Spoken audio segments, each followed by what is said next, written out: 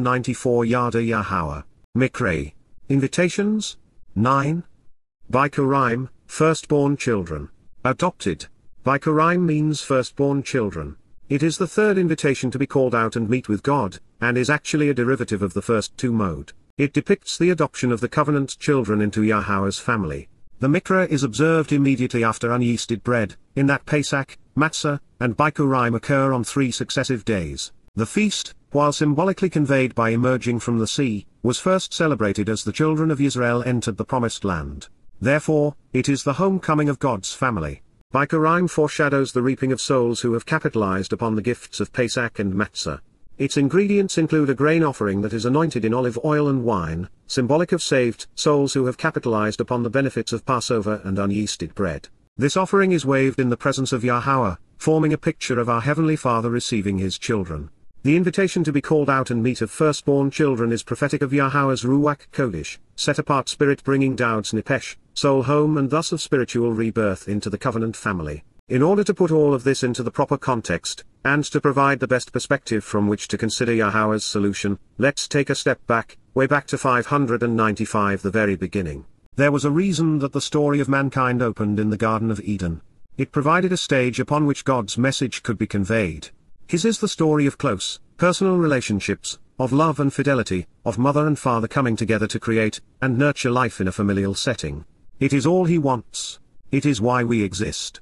It explains the reason He has provided a way home. Further illustrating this picture, the Hebrew word for garden is gan, and it means covered and protected enclosure. It is symbolic of being in the presence of and then being enveloped within our malakas, spiritual mothers or light. This concept was introduced in association with Matsah, the mother of the Miqra'ey, through the elucidation provided by Yeshua and Zechariah. Therefore, the Miqra'ey, which embody this spiritual anointing, commence with unyeasted bread and include Bikuwrym, Shabat, and Kippurim, the invitations to be called out and meet of firstborn children, the promise of 7, and reconciliations. Additionally, the Hebrew word, Eden, conveys blissful joy, gladness, pleasure, and genuine delight. It describes the result of choosing to live with Yahowah in the Promised Land. This state of bliss is conveyed throughout the festival Feast of Shelters, where we are invited to camp out with God.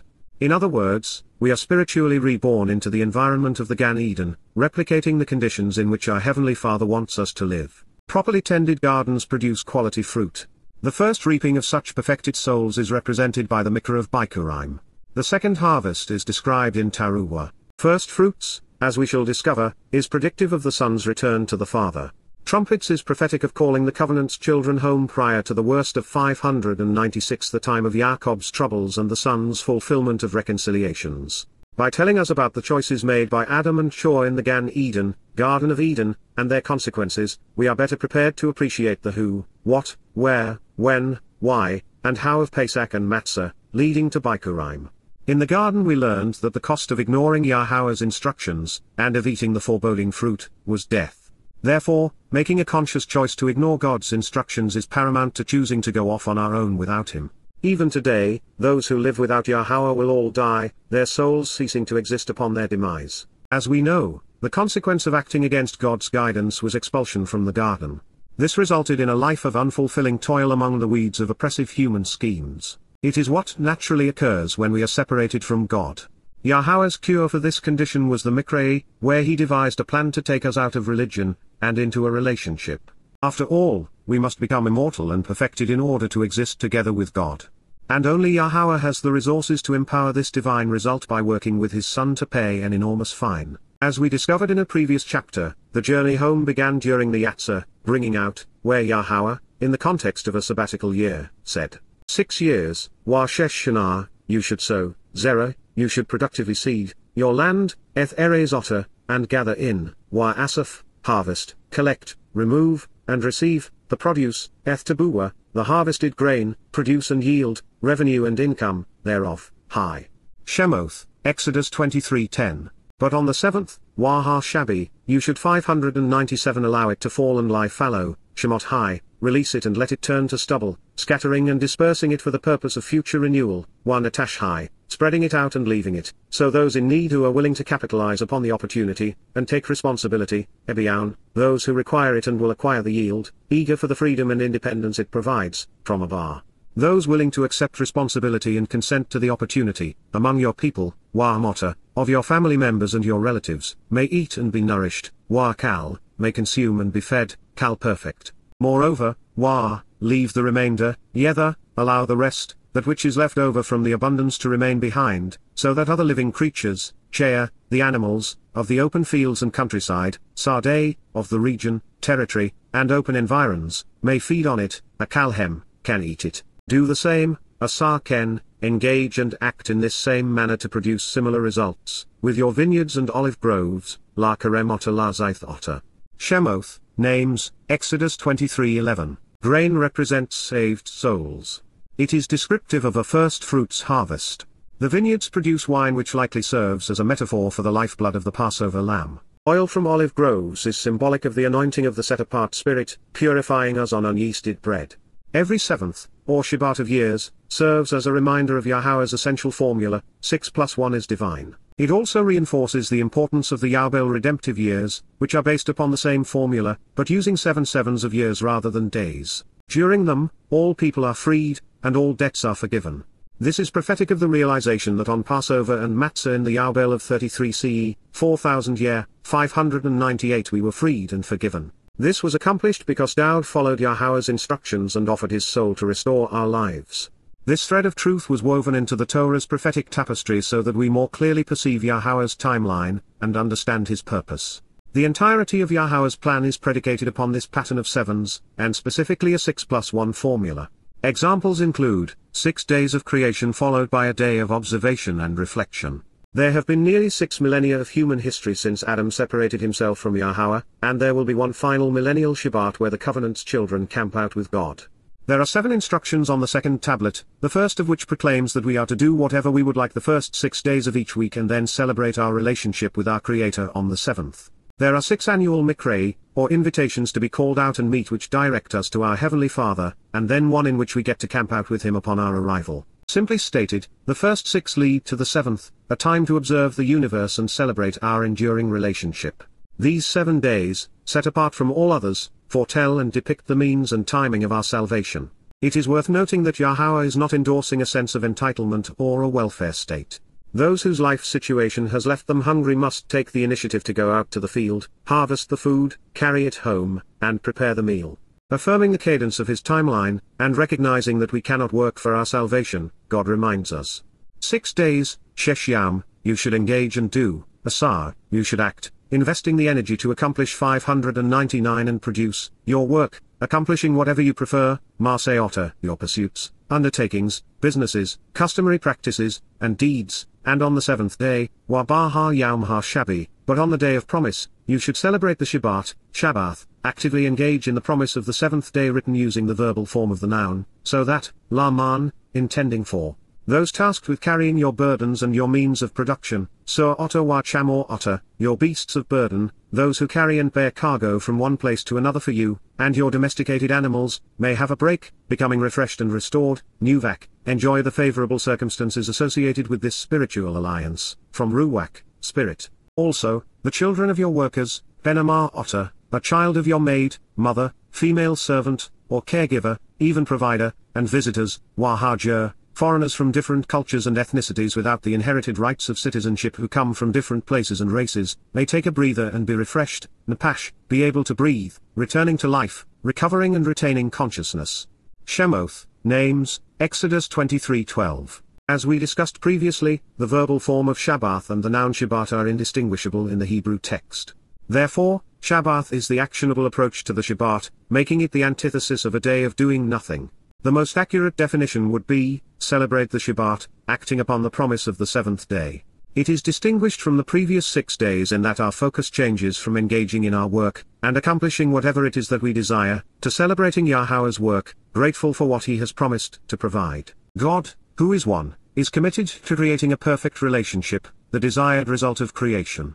This equation 600 serves as the fulcrum upon which every essential element of our redemption pivots, and it is upon this skeleton that all of what follows hangs. In all things, Wabar Shirl, in the totality of, which benefit the relationship that, Asher, that show the way to receive the greatest joy in life which, I have shared, Amar, I have communicated, spoken, promised, answered, intended, and avowed, with you, El-Atom, be observant, Shema, closely examine and carefully consider them, remaining focused upon them. Therefore, do not bring to mind by proclaiming in a memorable way, while lo zakar, do not memorialize, recalling information or events attributing honor to, nor humanize and proclaim in a way that inspires remembering and makes famous, hyphal imperfect, the names, Shem, the designation or reputation, of other, Acre, of another or different, gods, Elohim, neither let them be heard, lo shama, consistently proclaimed for the purpose of perception, nephal imperfect, from your mouth, al peota, as part of your communication and speech.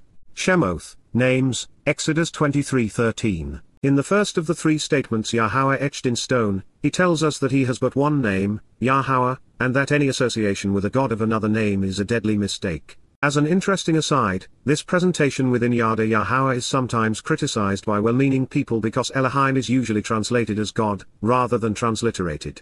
The argument is that the English word God has pagan roots, and that it is used to describe false gods. However, there has never been a god named God.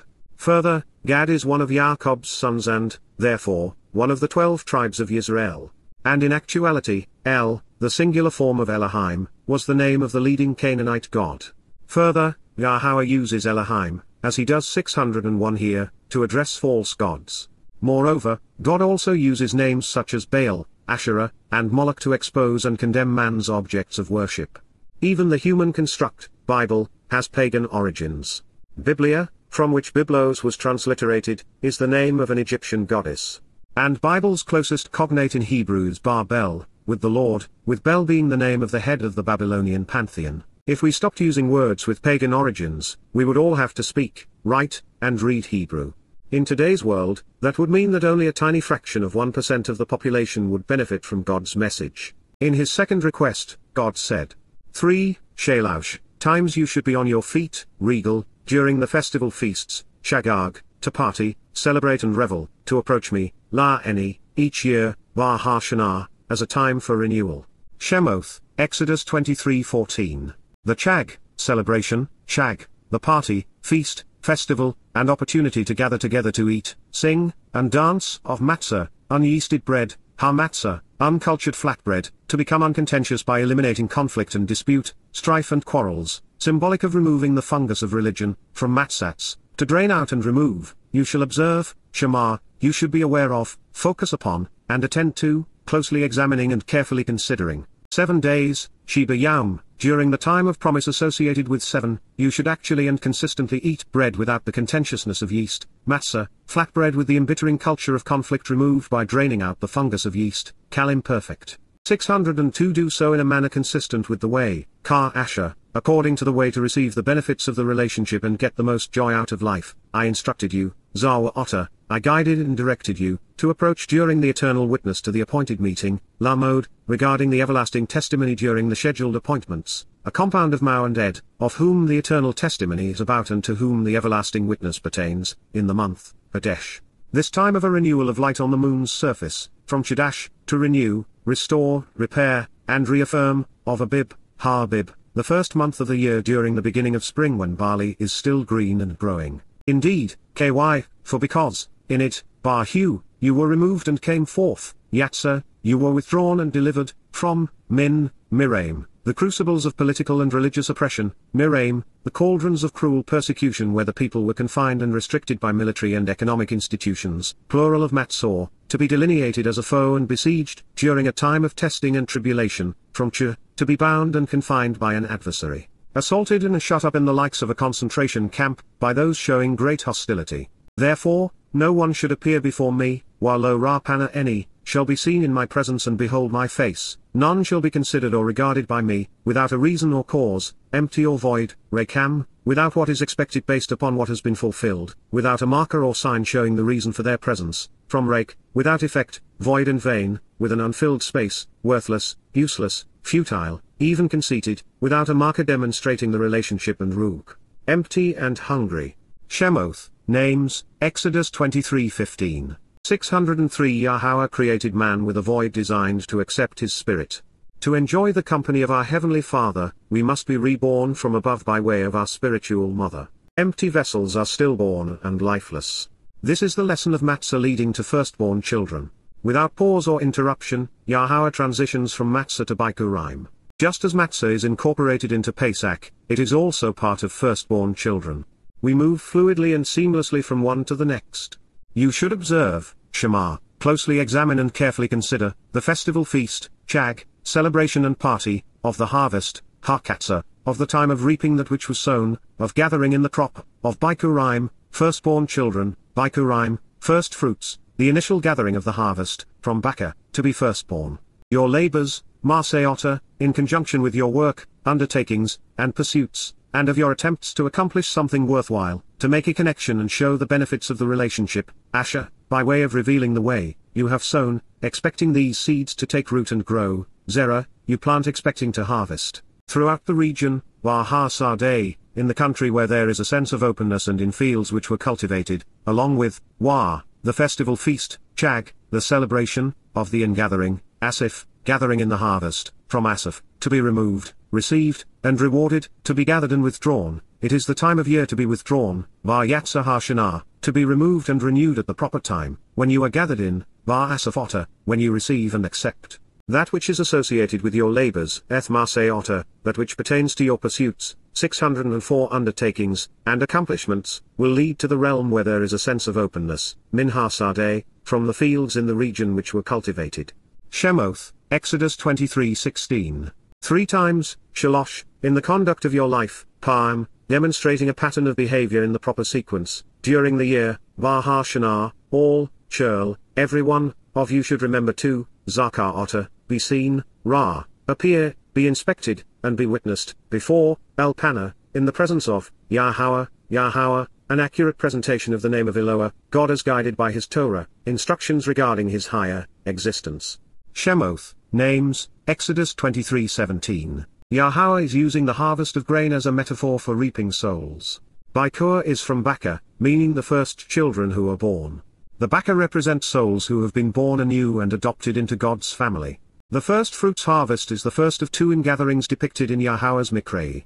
It is descriptive of those who are the beneficiaries of Pesach and Matsah, confirming that they are gathered in, received, and accepted by their heavenly Father. We continue to be regaled with a series of revelations that directly involve Yahowah in the fulfillment of his annual invitations to be called out and meet. God explains, you should not offer the sacrifice, lo zabach, you should not proceed to prepare the animal to be consumed along with the means of atonement and reconciliation, or of restoring favor through, in the proximity of, over, near, or around yeasted bread, shamish, that which contains the culture of yeast, the invasive fungus which spoils, sours, embitters, and intoxicates. The blood, dam, of my sacrificial offering, Zebach 605 should not endure through the night, while lolin, should not be allowed to remain during the time of darkness. It is the bounty, Keleb, the finest portions and great abundance, of my festival feast, Chag, my celebration, party, and banquet, which is an enduring witness and something to consider come morning, ad boka, as a witness to consider forever. Shemoth, names, Exodus 23:18.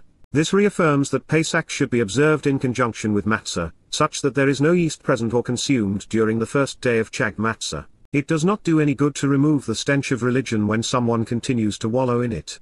Also, Yahowah is affirming the body of the sacrificial victim, and therefore the corporeal manifestation of his son in 33 CE, would be destroyed in the transition from Pesach to Matsah. This, of course, means that there would be no bodily resurrection. Further, as with each of the Miqra'ey, the Chag, feasts exist as a witness to our salvation which we'd be wise to consider. Therefore, this admonishment was written to achieve 5 objectives. First, Pesach and Matsah are coterminous and inseparable.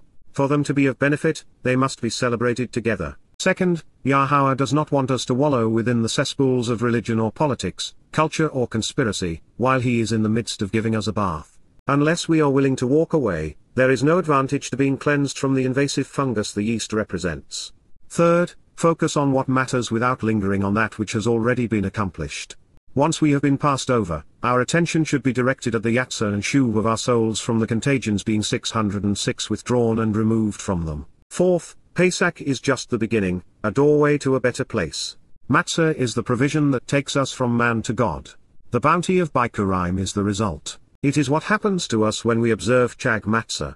And fifth, Yahowah never misses the opportunity to undermine the precepts of religion, especially while engaged in leading us away from it. In Rabbinic Judaism, the religious have made Passover a 7-day event, eliminating any reference to celebrating unyeasted bread or firstborn children. By simply eating Matsah, they devalue Yahowah's intent, which is for us to recognize that Chag Matsah is the preeminent Miqra'ey.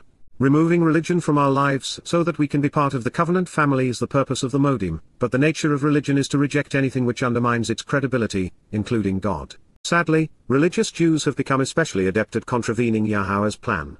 They have buried the relationship God is seeking to achieve under a mountain of religious rhetoric and rites. This problem is so invasive there isn't one rabbi the world over who can explain the purpose of Matsah. Christians have turned convoluting Yahowah's instructions into an art form. Their religion is based upon misrepresenting everything he said and did on our behalf. Therefore, we should not be surprised that Twistians have never taken their dead God off of the stick upon which he remains. It has been nearly 2,000 years, which is just a tad bit longer than the dawn of the next day. Should the gates be pearly, there will not be a line waiting to get in. And if you are not fond of crowds, which would make you similar to Yah, you will find heaven to your liking. 607 The initial and choicest portion, Reshith, the first and best part, of the firstfruits, including the firstborn children, Bikuwrym, initial reaping and first to be conceived or born, from Baka, firstborn children with privileged inheritance rights, of your realm, Adama Eni, your land, region, or ground, feminine of Adam, the first man created in God's image, you should come, bringing them, Bo, you should arrive, enter, and include, pursuing them, for the family and home, Baith, the house and abode. The household and dwelling place, of Yahowah, Yahowah, a transliteration of, our Eloah, God as directed in his Torah, teaching regarding his higher, existence, your God, Elohim Otter. Shemoth, names, Exodus 23:19. Clearly, Bikuwrym Adama Eni was written to be rendered as firstfruits of your land, addressing an early harvest. However, these words in the presence of Bo Baith Yahowah are equally comfortable being translated as the firstborn children of your realm you should bring to be included within the family and home of Yahowah. The mundane is serving as a metaphor for the profound. The word Adama was chosen for a reason. It depicts the descendants of Adam who are being invited by God to fellowship with him in his home. Within the context of this discussion of the Miqra'ey of Bikuwrym, and of the firstborn being brought to Yahowah's home to be part of his family, we are encouraged to look for God's Malach, messenger. Behold, Hine, pay especially close attention, look now and see, I, Anki, will send out, Shalak, I will dispatch, stretch out and reach out, extending myself to send forth, Kal participle, a verbal adjective, someone that is literally descriptive and genuinely active in the relationship, a messenger, Malach, a representative, a deputy who is especially informative, a heavenly envoy 608 who announces the message, a spiritual implement and exemplar. A counselor who proclaims the communication and fulfills the mission, before you, La Panaota, in your presence, appearing within the same dimension, to watch over and guard you, helping to keep you focused, Shema Otter, so that you are observant, closely examining and carefully considering, remaining aware of, along the way, Vaha Derek on the path, during the journey, and within the conduct of life, Shemoth, names, Exodus 23:20. Hine asks us to look up and pay attention to what is being shown and said. The proper response to Hine is to use our eyes, our ears, and our mind to take in and process everything we can see, read, and hear, thoughtfully considering what it means to us in this situation. The context of which is how to approach Yahowah through Pesach, Matsah, and Bikuwrym. Anki reveals that the speaker is communicating to us in first person. Therefore, we are listening to God tell us that he is personally going to Shalak, extend himself by sending out and dispatching a Malach, messenger. Remarkably, Yahowah's Malach was sent to Shema Otter, watch over us, keeping us focused so that we will remain observant, closely examining and carefully considering the means to remain Vaha Derek, on the path. In the midst of the Miqra'ey, the lesson is, once we begin, we should continue. There are 7 steps Vaha Derek, along the way. Pesach opens the door to God's home. Matsah prepares us to go inside. Bikuwrym is how we are perceived and treated by God as a result. Shabat describes Yahowah's desire to empower, enrich, and enlighten us, raising us as if we were his own. Towrah is our response, our opportunity to share what we have learned along the way. This leads us to Yom Kippurim, the day of reconciliations, but we 609 are getting ahead of God's story. Suffice it to say for now, with Yah, the further we go the better life becomes. Malach is typically used to describe a spiritual messenger or heavenly implement. The most vital of these is the Ruach Kodesh, set-apart spirit, but since Malach is a masculine noun and the Ruach is feminine, she is excluded from being the Malach in this instance. Moreover, Since Yahowah encourages us to listen to this malach, we have to question the efficacy of a spiritual messenger playing this role, at least at part of this journey, because such beings very seldom speak to anyone. They often provide protection, but not typically guidance. This then leads us in a different direction, because throughout the Torah and prophets malach is deployed to describe a man who is dispatched to deliver a message, and thus serving as a messenger. In one sense Moses, Shamuel, Daud, Eliah, and Yeshua, and were messengers, even though the title Nabi, prophet, is more befitting. Significantly beneath their status, Yahowah deploys ruach, messengers, to correctly convey what his prophets have revealed, especially at times when it is essential that he garner their attention. Considering all he will have to say throughout Dabarim, words, when guiding our steps rather than serving as a tour guide throughout time, Moses would be among the three most prolific of Yah's messengers, along with Daud and Yeshua. Their testimony ranks 1, 2, and 3 among the number of words and scrolls found in Qumran. In the broadest sense, anyone called by Yahowah to accurately convey his testimony with the intent of helping to keep God's people focused upon the Torah, Berith, and Miqra'ey could be considered serving in this role. And that is important because Yahowah has a great deal to say about his messenger, whom I think may represent several 610 unique individuals, albeit one at a time. This integration of individuals is possible because the greatest of all messengers is Yahowah, and he is guiding the guides. He has been sharing his testimony with us for the past 6,000 years, and yet, even he deploys Nabi as prophets to convey his malach, spiritual message, thereby revealing his presence, concern, and offers of assistance through an assemblage of characters. Should we consider someone other than Moses, since he is the one telling us about this individual, our attention is immediately drawn to the most vocal and acclaimed of Yahowah's malach, Daud. He was not only the acknowledged lyricist of Yisrael and Yahowah's favorite voice, he is the one who best meets many of the criteria. Daud's 119th Mizmor, Psalm, for example, is the perfect companion to keep us properly focused and guided. It is comprised of 22 stanzas, one for each letter in the Hebrew alphabet, all designed to explain how to most effectively observe the Torah. God's shepherd and king was engaged in sharing Yahowah's message and guiding his people. He brought Israel together, established Jerusalem as their home, and is returning as Messiah and King to keep them safe within it. Shema is among the most important words in the Hebrew lexicon. It is typically asked of us, as God implores us to Shema, be observant, closely examining and carefully considering his Torah, Berith, and Miqra'ey. Our willingness to focus our gaze upon the word of God and then contemplate the meaning of his message enables us to respond to him. This is one of the relatively few situations where the roles are reversed, and it is God's representative who is engaged in Shema for our benefit. This perspective draws us back to Yah's shepherd, Daud, who has been tasked with overseeing the Father's sheep. He is looking out for 611 us, watching over us, and guarding us, encouraging us to remain focused on what matters most in life, which is the way to Yahowah as depicted throughout the Miqra'ey. Since God wants us to Shema, be observant, closely examining and carefully considering the derek, path which leads to his makam, upright abode and source of our existence, he must keep those who would distract his sons and daughters, or worse, harm his family away. Religious and political institutions, militant and conspiratorial man, is a deceived, dangerous, destructive, and deadly beast. And there is nothing such men despise more than the truth, because Yahowah's testimony devastates their beliefs. Unable to refute God's message, they attack Yahowah's messengers. And there are so few of us, consistent with Daud's magnificent 91st Mizmor, Psalm, God has vowed to protect us. This suggests that between the Matsah, Exodus and Daud's anointing as Mashiach, and between the end of his reign and return, first as the Zarowah and then as Melech, a malach is present to look after the covenant's children. The second portion of this essential message reveals that the malach has been tasked with more than just helping to keep us focused on the way. And also, to provide you with directions which will bring you to, La Bo'ata El, to come for you and guide you such that you can return, gathering you in for the harvest by entering, the source, the dwelling place, and home, Ha-Makam, the upright abode, the household of the source of existence, and the proper place to rise up and take a stand, to be validated and established, which, to offer the benefits of the relationship, Asher. Leading to the correct and narrow path to walk to get the most out of life which, I have prepared, I have arranged and made ready, fashioned and formed, established and proven. Shemoth, names, Exodus 23:20. 612 inches. The context of Bikuwrym, this is the grand prize.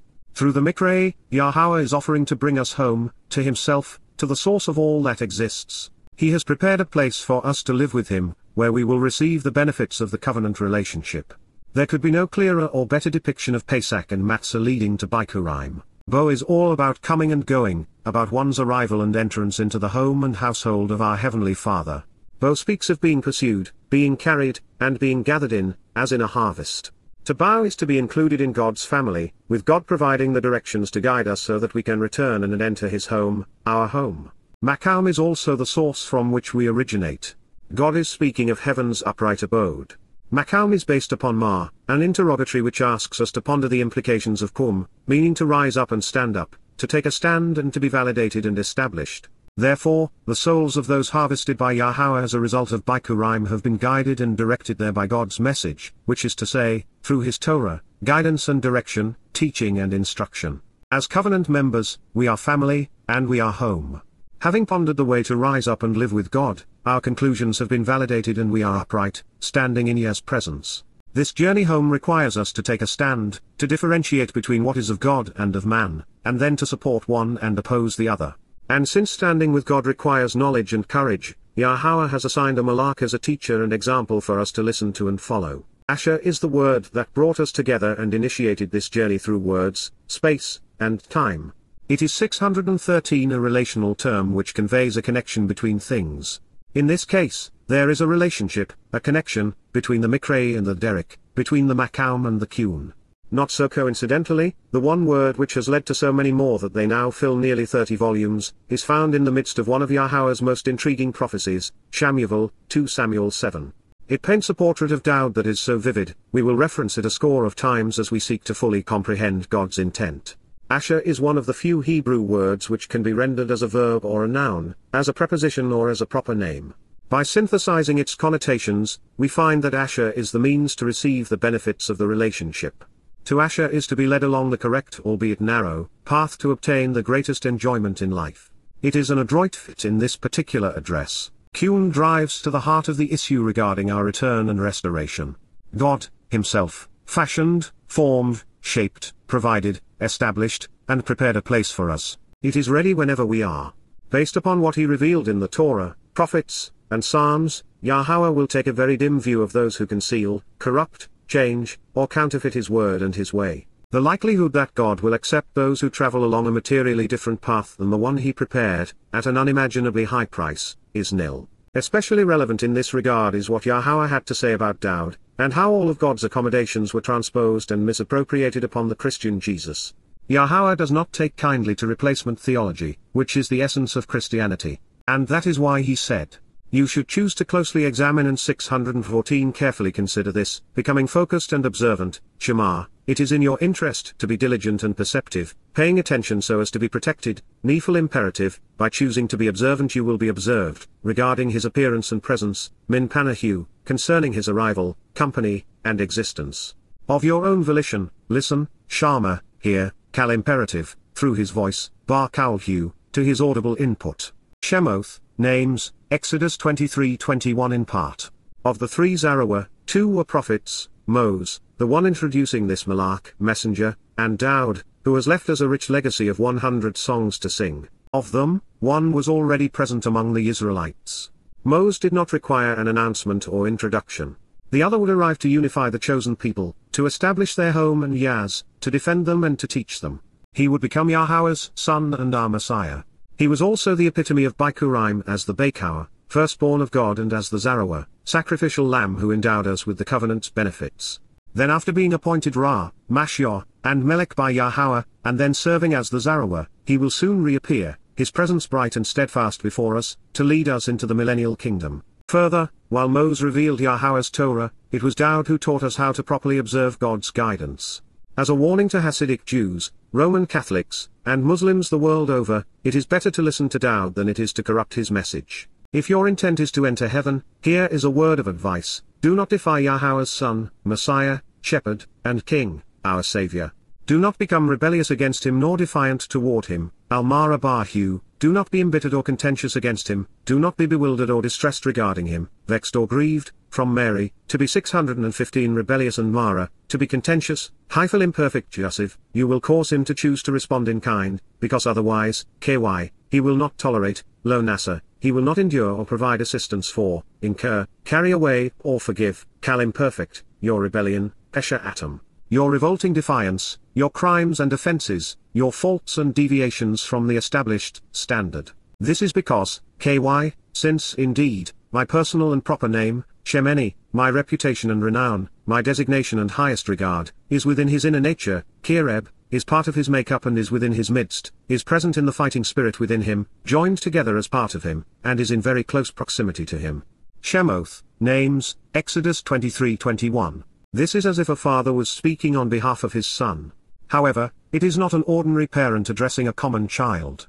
This is God warning us not to antagonize his firstborn son, the man he placed in charge, the man to whom he has given everything. And it is as it should be, the Bikuwrym for Bikuwrym and the Zarawah for the Miqra'ey. Dowd has always been exceedingly intolerant.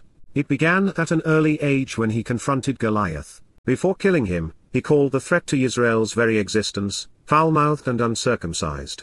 Those who were in opposition to the word of God were his foes. Those who opposed his people, God's family, were to be exposed, condemned, and eliminated. His songs are comprised of nearly as much vitriol for his adversaries as they are replete with adoration for Yah. He pleads with Yahweh to hold those whom he sees as Mara, defiant accountable. You would not know it by reading a Bible, but Dowd loved Yahweh's name. Yahowah appears in all of his songs and proverbs. 687 times in the Psalms presented in the Tanakh, 3 times in the additional Psalms found in the 616 DSS, and 87 times in his Proverbs, for a total of 777 occurrences of Yahweh's name. And yet, even more than his regard for the renown and reputation of Yahweh, Dowd embodied what it meant to be a child of the covenant.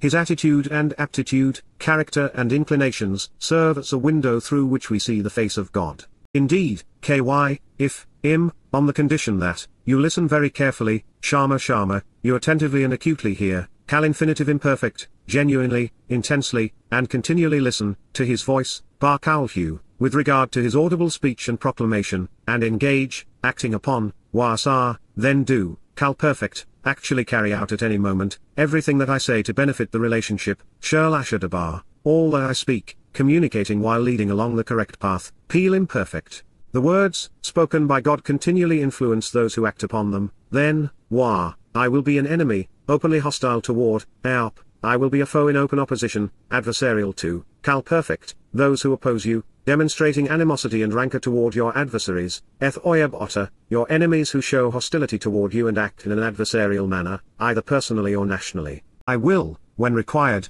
show hostility toward and harass, I will from time to time besiege, confine, and defeat, Kal perfect, your enemies, your adversaries and all others who show enmity toward you. Shemoth, names, Exodus 23:22. Yahweh is hostile toward Israel's foes as we should be. For there to be love, we must know what and how to hate.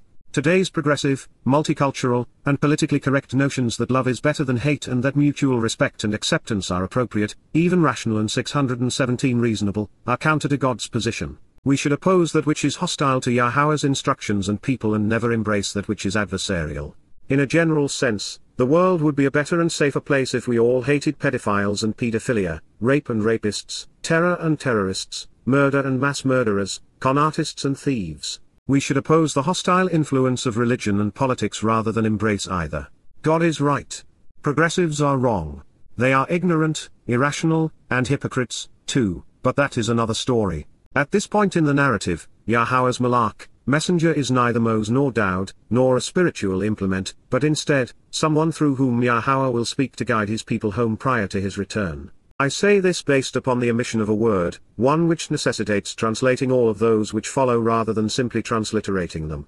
My curiosity was initially aroused when I noticed that the Malach was not returning Yahweh's people to Ha-Erez, the land. And without Erez, the following statement would have God's spokesman returning Israel to the Amorites, Hittites, Perizzites, and Canaanites, to whom they do not belong. Therefore, the only rational response was to translate the basis of these names such that we might appreciate the message God's messenger would be conveying. Surely, indeed, emphasizing this statement because it is certain, my Malach, messenger, Malach Eni, my envoy, the implement I dispatch to communicate, my heavenly representative, one who informs by announcing my message, will go, Holok, will travel and journey, Kal imperfect, will literally and continually go, before you, La Panaota, appearing in advance on your behalf, so 618 that, he can return you, Boata, he can pursue you so that you are included, coming, Hyphal perfect. His message will enable your return and inclusion at some moment in time, to what has been said and promised. El-Emery, is from Amar, to say, promise, and affirm. Then the terrorists will be abolished. Wahar-Chitti, is from Chattath, those who use terrorism to scare by shattering will be broken and cast away, including the militants who claim that the country belongs to them and who want to divide it. Wahar-Parazi, is from Paras, militant leaders who claim they belong and seek to separate, and divide the country, as they will be humbled and subdued. Wahar-Canaani, is from Kana, to be brought down, chastened, and humiliated, to make this declaration known. Ha-Kiwi, is from Choa, to tell, explain, and make known. Therefore, I will reject them, and I will kick them out. Wahar-Yipuzi, is from Y, I and Booz, to reject, tread down, and kick out, and then I will efface them, annihilating them, causing them to disappear at that time. Wakakadhu, I will cause them to perish and vanish at this moment, becoming unknown. Hyphal perfect. Shemoth, names, Exodus 23:23. Yahweh wants his people to return home, and the best way for this to occur is for them to be informed. For this reason, God has sent a messenger before his people. His job is to remind Israel of everything Yahweh has said and promised. God was not bringing his people to those whose iniquity was full, and he could not bring them to those who no longer exist. Therefore, we pursued the most rational approach to ascertaining the Almighty's intent. And, wow, were we rewarded. Following his words to where they led, we have yet another affirmation that God's promises to his people can 619 be relied upon. Further, upon the reconciliation of his relationship with Israel and Yahweh, Yahweh will abolish the terrorists who have been menacing his people. Allahu Akbar Fakestinians. Goodbye, Islam. Those who contrived a preposterous lie, moronically claiming that they were the Philistines of old and that Israel was actually Palestine, will be humiliated. It has been a long time coming, and is well deserved. This is what Yahweh wants to be known, and I am thrilled to be sharing it with you. The Muslims and progressives who coddle them will be no more. Rather than rid Palestine of Jews, God will rid Israel of Palestinians. Only then will there be peace. It is his one-state solution. Gone, they will be forgotten. Yahweh is going to clean house. He will not accommodate religious or secular agendas. His is the most compassionate and reasonable option. After all, they were infected with the deadliest of all plagues. You should not vocally support their gods nor speak on behalf of their deities. Lo Cho'ala Elohim Hem, you should not provide explanations regarding nor make announcements concerning their gods. And, Wah, you should not serve them. Lo Abadhem, do not expend any energy on their behalf working for them nor be indentured to them. You should not do as they do either. While Lo Asakar Masehem, do not act like them or emulate their customs or practices. Rather instead, KY, it will be you who will overthrow them. Harashem, their presence will be obliterated for you, torn down and removed on your behalf. So, then you should break apart and crush. Shaba, you will shatter and destroy their sacred monuments and holy objects. Matsah, their religious objects and pillars. Shemoth, names, Exodus 23:24. 620 Lucky me, just moments ago I purchased a jackhammer to plant trees in the unyielding soil of the Virgin Islands. Now I have a place to use it as it was intended. May God allow me to be among the first to bring down the dome of the Rock and Al-Aqsa Mosque. It is as obvious as words allow. Goddamn religion. Yahweh loathes every aspect of what men worship. The very institution most attributed to God is the one God most despises. It has been Yahweh's preference, at least within his home, that his people would have destroyed every religious object, memorial, and monument. And while we are no longer at liberty to do so, when Daud returns with Yahweh in 2033, every church, mosque, and synagogue will be razed. We are not to emulate the ways of the Gentiles. Do not embrace their customs or politics, either. To live with God is to divorce oneself from the ways of man. The message of this Malach is Yah's message. It is what we have read throughout the Torah, in the prophets, and within the Psalms. God is pro-relationship and anti-religion. That will never change, no matter who is speaking for the Almighty. Yahweh's message is straightforward and consistent. Therefore, Wah, you should work with and serve on behalf of, Abadeth, you should devote considerable energy toward, Yahweh, written as directed by his Torah, teaching regarding his higher existence your God, Elohim Otter, and he will bless, Wah Barak, he will favor, looking kindly upon, your bread, Ethlechem Otter, and your water, Wah Ethmaim. Furthermore, Wah, I will remove, Soa, I will take away and abolish, this sickness, Miqra'ey, the infirmity, 621 from Ma, to question and Shila, debilitating disease and sickness, from your midst, Min Kireb Otter. Shemoth, names, Exodus 23:25. We find within these words an affirmation of Matsah leading to Bikuwrym. Once Father and Son remove the stain and stigma of religion from us through the blessing of Matsah, we are free to enter heaven along with the rest of the covenant family. Shemoth, names, Exodus 23 is unequivocal. The Miqra'ey lead us home while making it possible to benefit from the Berith. In addition, the invitations to be called out and meet convey Yahowah's plan of reconciliation. They reveal his nature, and they predict how and when God, working with Dowd, would fulfill his promises. The festival feasts provide the skeleton upon which the entire story of how our relationship with God takes shape. Understand these meetings, and you will appreciate the nature and purpose of the Torah and its covenant. Rely upon them, and you will be invited into God's home. We have discovered that the pattern of 6 years of work followed by a time designed to restore life was the same model incorporated into Matsah leading to Bikuwrym. And within this context, God just told us. 1. To observe the Torah. This communicates two essential truths. First, the Torah can be relied upon, especially when it comes to our inclusion into Yahowah's family. And second, the Torah is the primary source for answers, explaining God's intent and our purpose. 2. To recognize that Yahowah alone is God. No other name for God should be spoken unless it is to expose and condemn myths. And in this regard, when it comes to 622 eternal life, there is no difference between the fate of those who believe that there is no God, the fate of those who do not know God, and the fate of those who worship a different God by another name, a God conceived by men and advanced through religion. 3. To stand with Yahowah 3 times a year, celebrating a festival feast.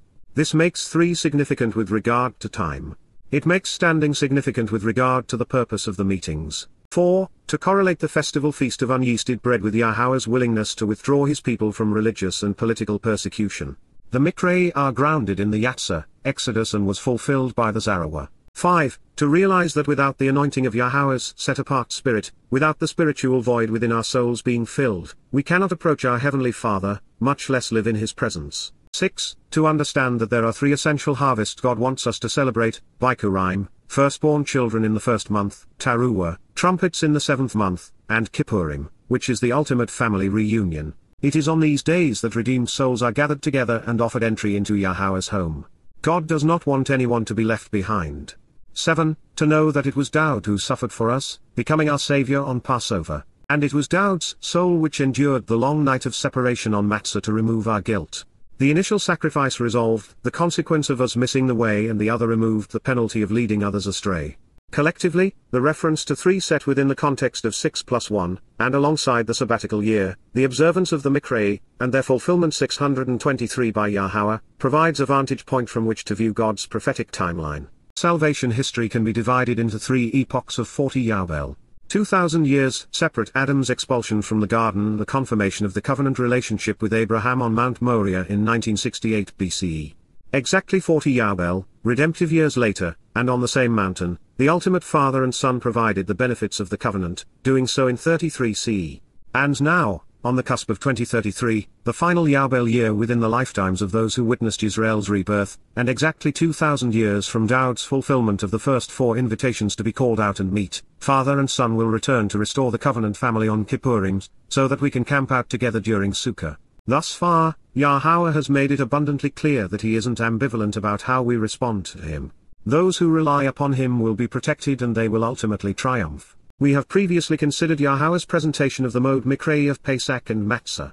And yet, we are going to review his introduction once again, because it is vital that we never lose sight of the realization that Bikuwrym is the result. Then, Yahowah spoke these words, Debar, to, El, Moshe, in order to promise and say, Lama, Kara 23:1, under the auspices of free will, convey the word, Debar, of God on behalf of, El, the children, Veni, of Yisrael, and say to them, Wa'amar Elhem.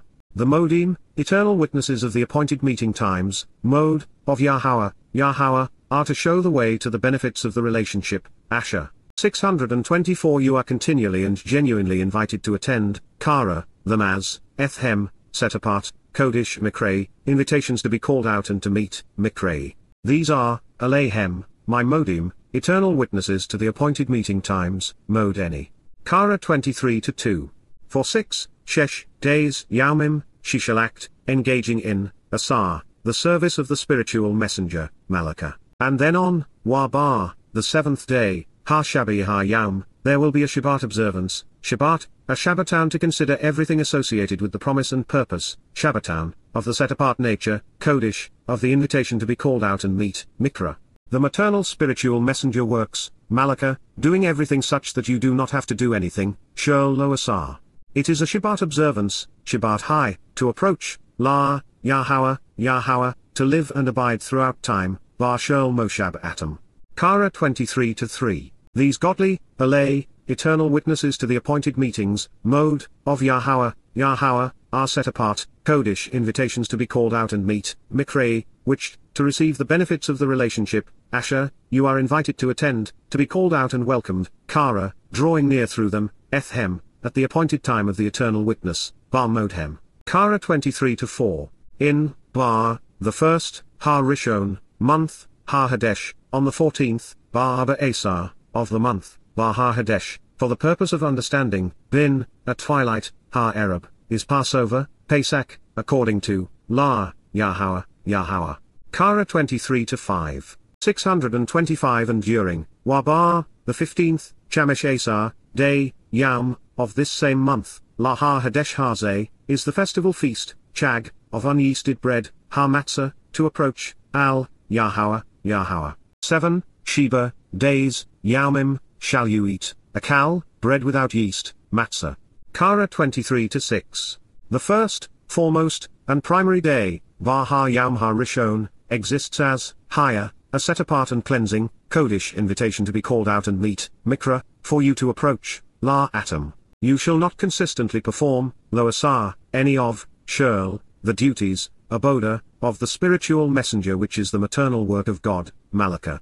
Kara 23-7. Now, Wa, approach and come near to be present with, Karab, the feminine manifestation of God's fiery light, Isha, Ishar, to be near, La, Yahowah, Yahowah, for 7, Sheba, days, Yawm. Kara 23-8. On the seventh day, Bar Ha Yawm Ha Shabi, there is a set-apart, Kodesh invitation to be called out and meet, Miqra'ey. You shall not do, Lo Asar, any part, Shirl, of the ministerial responsibilities, Aboda, of heaven's maternal messenger, Malakah. Kara, called out, Leviticus 23:8. This then leads to. Then again, Wa, Yahowah, Yahowah, spoke, Debar, to, El, Moshe, to convey, Lama, Kara 23-9, speak, Debar, communicate these words, to the children, El Ben, to the sons of Yisrael, those who engage and endure with God, and say, Wa Amar, declare and promise, to them, El Hem. Indeed when, Ky, you arrive and enter, Bo, you come, into the land, El Ha Eres, realm, which, for the benefit of 626 the relationship, Asher, which to show the way to get the most out of life that, I, Ne, am giving, Nathan, assigning and bestowing, to you, La Atom, for you to approach, and, Wa, reap its harvest, Kazar Eth Katsahai, bring, Boeth, arrive, come in, and draw near with, a sheaf of grain ready for transport, Omer, a small measure of grain, 1/10 ephah or about 2 quarts, bundled and ready for processing, of the first fruits, Reshith of the beginning, the first and the best, the choicest portion which has been set apart unto the foremost family, of your harvest, Katsah Atom, 2, El, the priest who officiates, Ha-Kohen, the one who serves as a minister. Kara, called out, Leviticus 23:10. There is no intermission. We go from Matsah to Bikuwrym, entering the promised land to reap its bounty. This is especially true when we recognize that the land serves as a metaphor for returning to Eden and living with Yahowah in heaven. Now that we have been freed from the consequence and penalty of our propensity to rebel as a result of Passover and unyeasted bread, our souls are prepared for the Bikuwrym harvest. We will be going home. But not just to any home. As a result of becoming immortal and perfect sons and daughters within the covenant family, we are headed to the promised land to live with Yahowah. This is the first time Yahowah has mentioned priests in conjunction with his Torah presentation of the 7 invitations to be called out and meet with him. Once the first grain crop has been separated from the ground and bundled so that it is ready for processing and transport, a collective sheaf is assembled and given to the priest who waves it in the air, symbolically demonstrating that the beneficiaries of Passover and unyeasted bread are prepared to go to heaven. And while the Kohen were assigned this responsibility, 627 and visually demonstrated what we are to do with our own bundle of grain on this day, for them the first fruits were also compensation. Unlike ministers today, whether they be pastors or priests, the Cohen were not compensated monetarily. They were not even allowed to own land. So, the first fruits were given to them as food, and that is why these first fruits were described using reshith, not Bikuwrym. Also, the Cohen were not acting for us but instead demonstrating what we should do ourselves. They were serving as instructors. While celebrated by the entire community, the benefits of Passover and unyeasted bread are personal and individual. To capitalize upon the bridge they provide between our mortal realm and God's eternal abode, we must walk along a path that is so narrow, it is single file. But at the end of that journey, those who accept and rely upon God's provision find themselves in good company, surrounded by their spiritual brothers and sisters. With the exception of Enoch and Eliah, who were called home long ago, the souls of all others who chose to love God between Adam and Abraham, and those who embraced Yah's covenant relationship between Abraham and Moses, and from Moses to Daud were gathered together and taken to heaven during the celebration of firstborn children in 4000 year, 33 CE. The next harvest will be Towrah followed by Bikuwrym. This next statement confirms as much, adding the realization that our approval before God is a favor. Listen.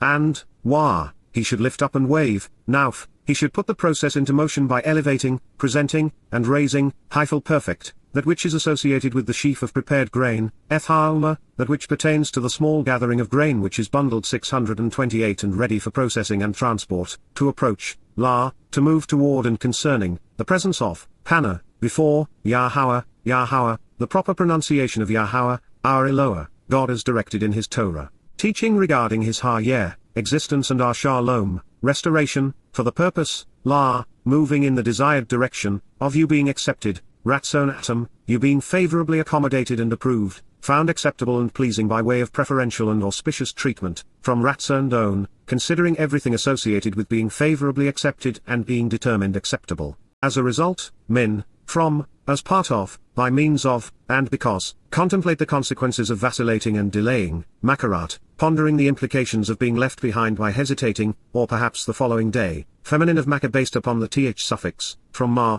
to ponder the implications of a char, waiting, hesitating, deferring, or delaying resulting in being left behind, even considering what comes after, on the Shabat, ha-Shabat, the seventh day. The time to observe the promise and celebrate what has been accomplished, when the priest, ha-Kohen, the one who serves as a minister and performs acts on behalf of the people, shall raise and wave it, nauf high, he shall continually set the process in motion, elevating, presenting, uplifting, and moving it, hyphal imperfect energic none, he causes it to consistently and emphatically rise. Kara, called out, Leviticus 23:11. This presentation of Bikuwrym is markedly different than that of Pesach and Matsah even though it is derived from the same text. Passover and unyeasted bread were explicitly titled and dated. There is no mention here of the name Bikuwrym, firstborn children or the 16th day of the month. Although, Bikuwrym will be clearly identified elsewhere. 629 also different, Pesach and Matsah were explicitly labeled Mow'ed, Miqra'ey, and Chag, whereas Bikuwrym appears to be included within the collective depiction of the Mow'ed Miqra'ey of Chag Matsah. Moreover, it was each individual's or family's responsibility to ascertain from Yahowah's testimony how to carry out the instructions regarding Pesach and Matsah, but not entirely so with Bikuwrym, where priests were asked to demonstrate the uplifting wave. Even more significant, the celebrations of Passover and unyeasted bread were initiated during the Yatzah, Exodus, while this particular expression was scheduled for the arrival home. Recognizing that very few of us are farmers, that fewer still reside within the promised land, that the occasion is not dated, and that there has not been a Cohen, priest from the tribe of Levi around to demonstrate the nauf, uplifting wave for 20 centuries, what is a person to do? The answers are usually found in the words, themselves, or in the greater context of Yahowah's presentation.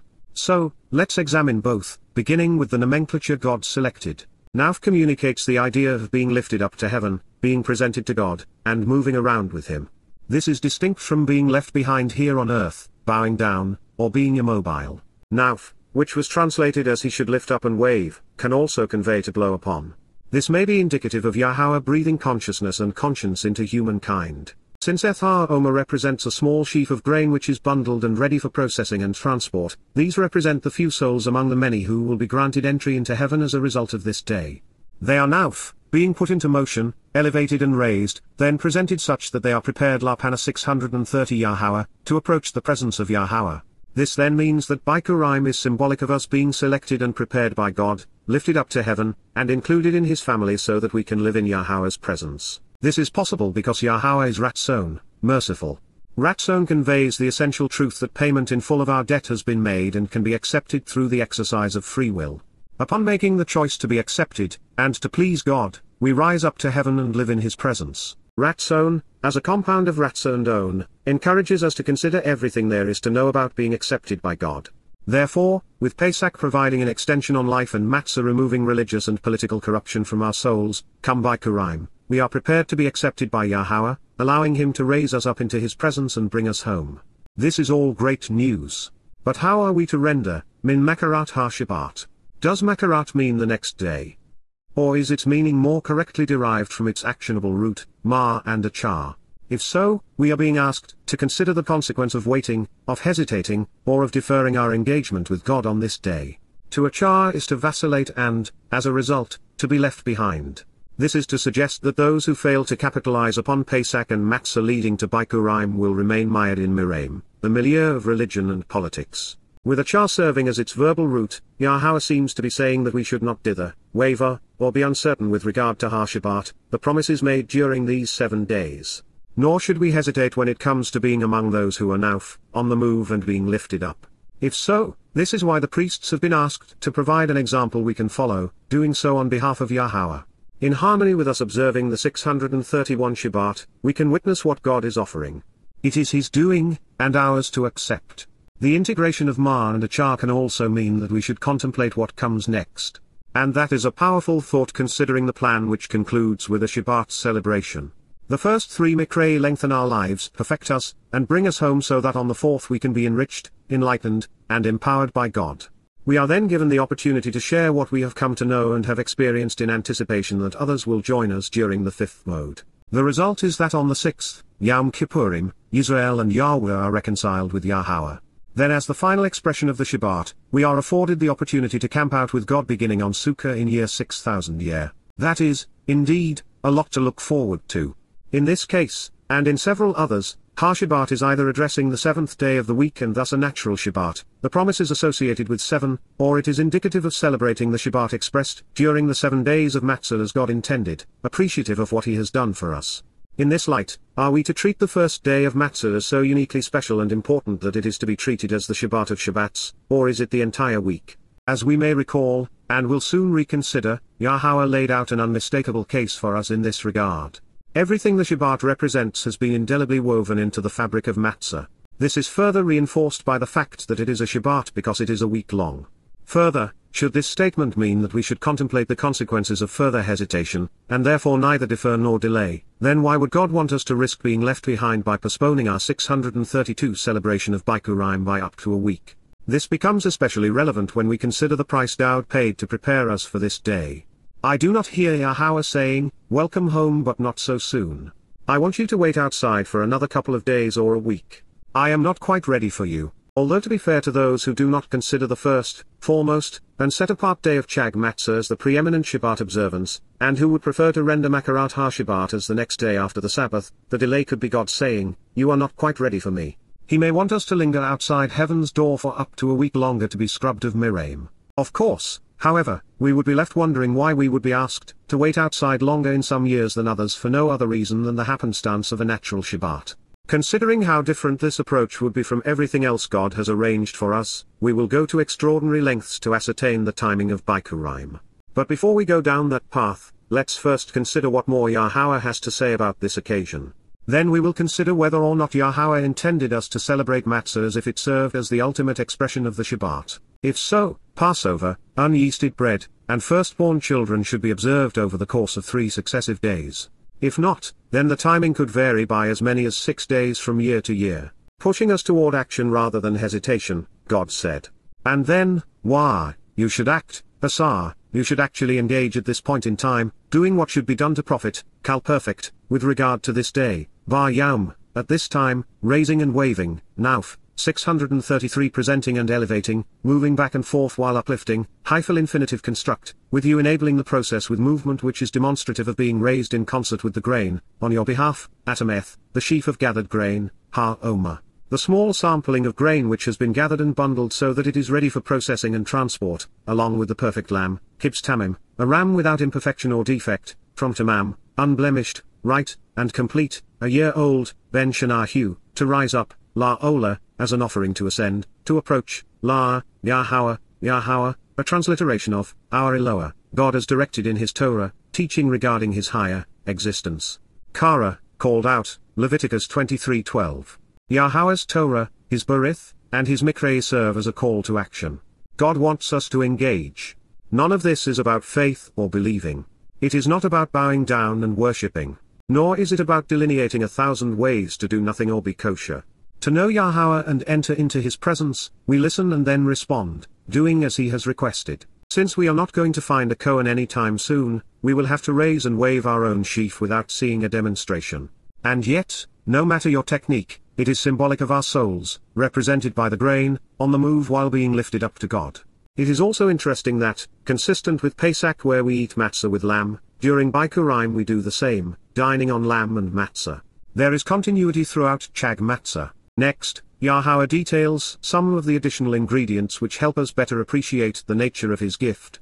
Therefore, moreover as a result, his 634 sacrificial offering, Minchahu, his gift, is a double portion, Shanaim, 2 times a second time, twice or both, for a tenfold enrichment and empowerment, is Iron, a compound of Isha, 10 and tenfold and Ashar, to enrich with own, all things pertaining to being enhanced and thus being empowered and enlightened, of the purified grain, Solith, of the bread flour with the hulls removed revealing the inner pristine kernel, distinguished from whole grain inclusive of its impurities, indicative of saved souls. Combined with, Bilol mixed with, the oil, Semen, the olive oil, symbolic of the Spirit, it is associated with the maternal manifestation of God's light, Isha, of the mother who enlightens and elevates, the feminine aspect of God's fire, to approach, La, according to and in relation to, Yahweh, the proper pronunciation of Yahweh, our Eloah, God as directed in his Torah, teaching regarding his higher existence and our shalom, restoration. Serving as a means to become acceptable and draw near spiritually, a pleasant and soothing perception, from Ruach, spiritual acceptance, through reconciliation, Nikovak, by way of restoration and conciliation, of bringing tranquility to a harmonious fellowship, from Nuvak, to rest in peace, along with, a drink offering which is poured out, Nesek, a libation which is dispensed on it, Hu, of wine, Yain, fermented grape juice, symbolic of the lamb's sacrifice. A fourth part, Rabbi, that which makes us square and thus completely right, of the unit of measure, Hin, of the prescribed quantity, 1/4 of a gallon or 1 quart. Kara, called out, Leviticus 23:13. In God's preceding declaration, we were asked to engage, raising our sheaf of grain while incorporating lamb into our meal to ascend to and approach Yahweh. Therefore, what follows is an affirmation of what these 635 things represent. The combination of Minchahu, his sacrificial gifts provide the Shanaim, double portion which is iron, enrich, empower, and enlighten the Solith, purified grain, or saved souls, now en route to God. This is the synergistic and multiplied effect of what the Kibbutz Tamim, perfected lamb accomplished on Pesach when combined with what Daud's Nepesh, soul did for us on Matsah, now represented by the purified grain being raised. The result is to be Isharoun. When we search the meaning of Isaun, we discover that it is based upon Ashar, 10 and tenfold. Its root is Asar, being enriched and improved, developed and augmented, enhanced and empowered. To these thoughts we must add the implications of the own suffix, which encourages us to think expansively about everything which pertains to them. Collectively, these gifts represent the benefits of the covenant. We become immortal and perfected en route to being adopted into our Heavenly Father's family, where we are enriched and empowered. As a direct result of Pesach and Matsah leading to Bikuwrym, we are afforded the gift of becoming God's children, giving our Heavenly Father and spiritual Mother the opportunity to Isaun, enrich, enlighten, and empower, develop and augment us. Those reborn spiritually on Firstborn Children can expect to Isaun, grow tenfold, because of the provisions God is providing. Yahweh's family, now Bilol combined with Semen, the oil Isha, associated with the maternal manifestation of God's light are prepared to approach Yahweh. Nikovak, through the process of reconciliation God makes us acceptable so that we can draw near spiritually. Obviously, this olive oil represents the work of the Spirit, in that it provides light, is nourishing and healing. The olive tree is also the most durably rooted and enduring organism 636 inches the promised land. The mention of Yain, wine, representing the lamb's sacrifice and subsequent marking of the doorway of the family home with its blood is particularly relevant. While this is the first time it has been mentioned in association with the celebration of Pesach and Matsah leading to Bikuwrym, now that we understand that the menu throughout is consistent, wine seems like a natural addition to the Passover meal. It is clearly symbolic of what is occurring, as is the lamb, olive oil, and matzah. This yain is equated with life, and it is being nisek, poured out on our behalf. Not only does the incorporation of the fermented grape juice reveal that it is only the yeast in bread that is to be removed during the 7 days of Chag Matzah, but it is also symbolic of us growing and bearing fruit within Daud's vineyard. Collectively, these are ha-hin, the prescribed measures required to Rabbi, make us completely right with God, Rabbi, squaring our account. When all of this is bilol bar, considered collectively and blended together, we come to better appreciate that Bikuwrym is the result of Pesach and Matzah. Passover and unyeasted bread leading to firstborn children describe the most essential 3 days in our lives. They provide the way home.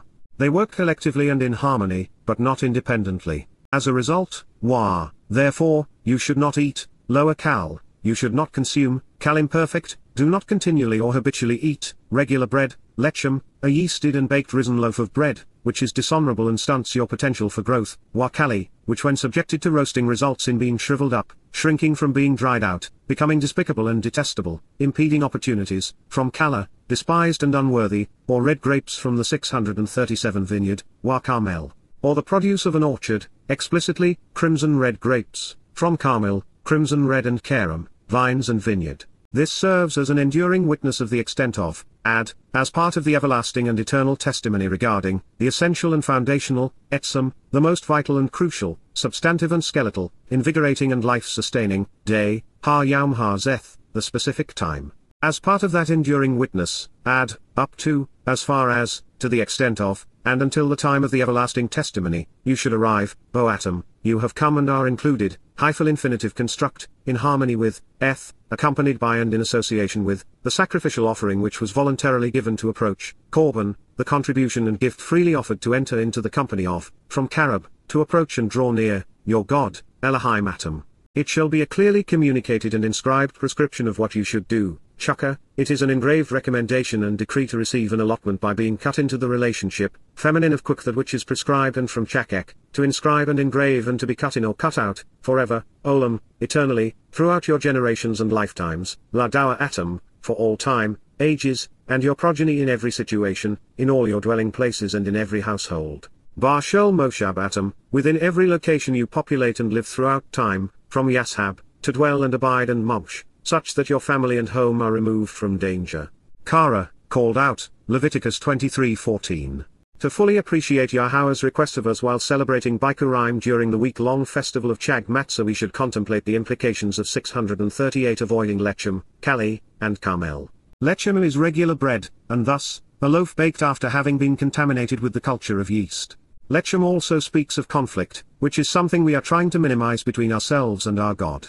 Should we consume yeasted bread during Matzah, unyeasted bread we would be kali, dishonoring Yahowah's request and thereby stunting our potential for growth. The souls of such individuals kali, shrivel up, as they are seen as unworthy, despicable, and detestable because they remain stained by the stigma of Miqra'ey. These insights are derived from kala, which is the basis of kali.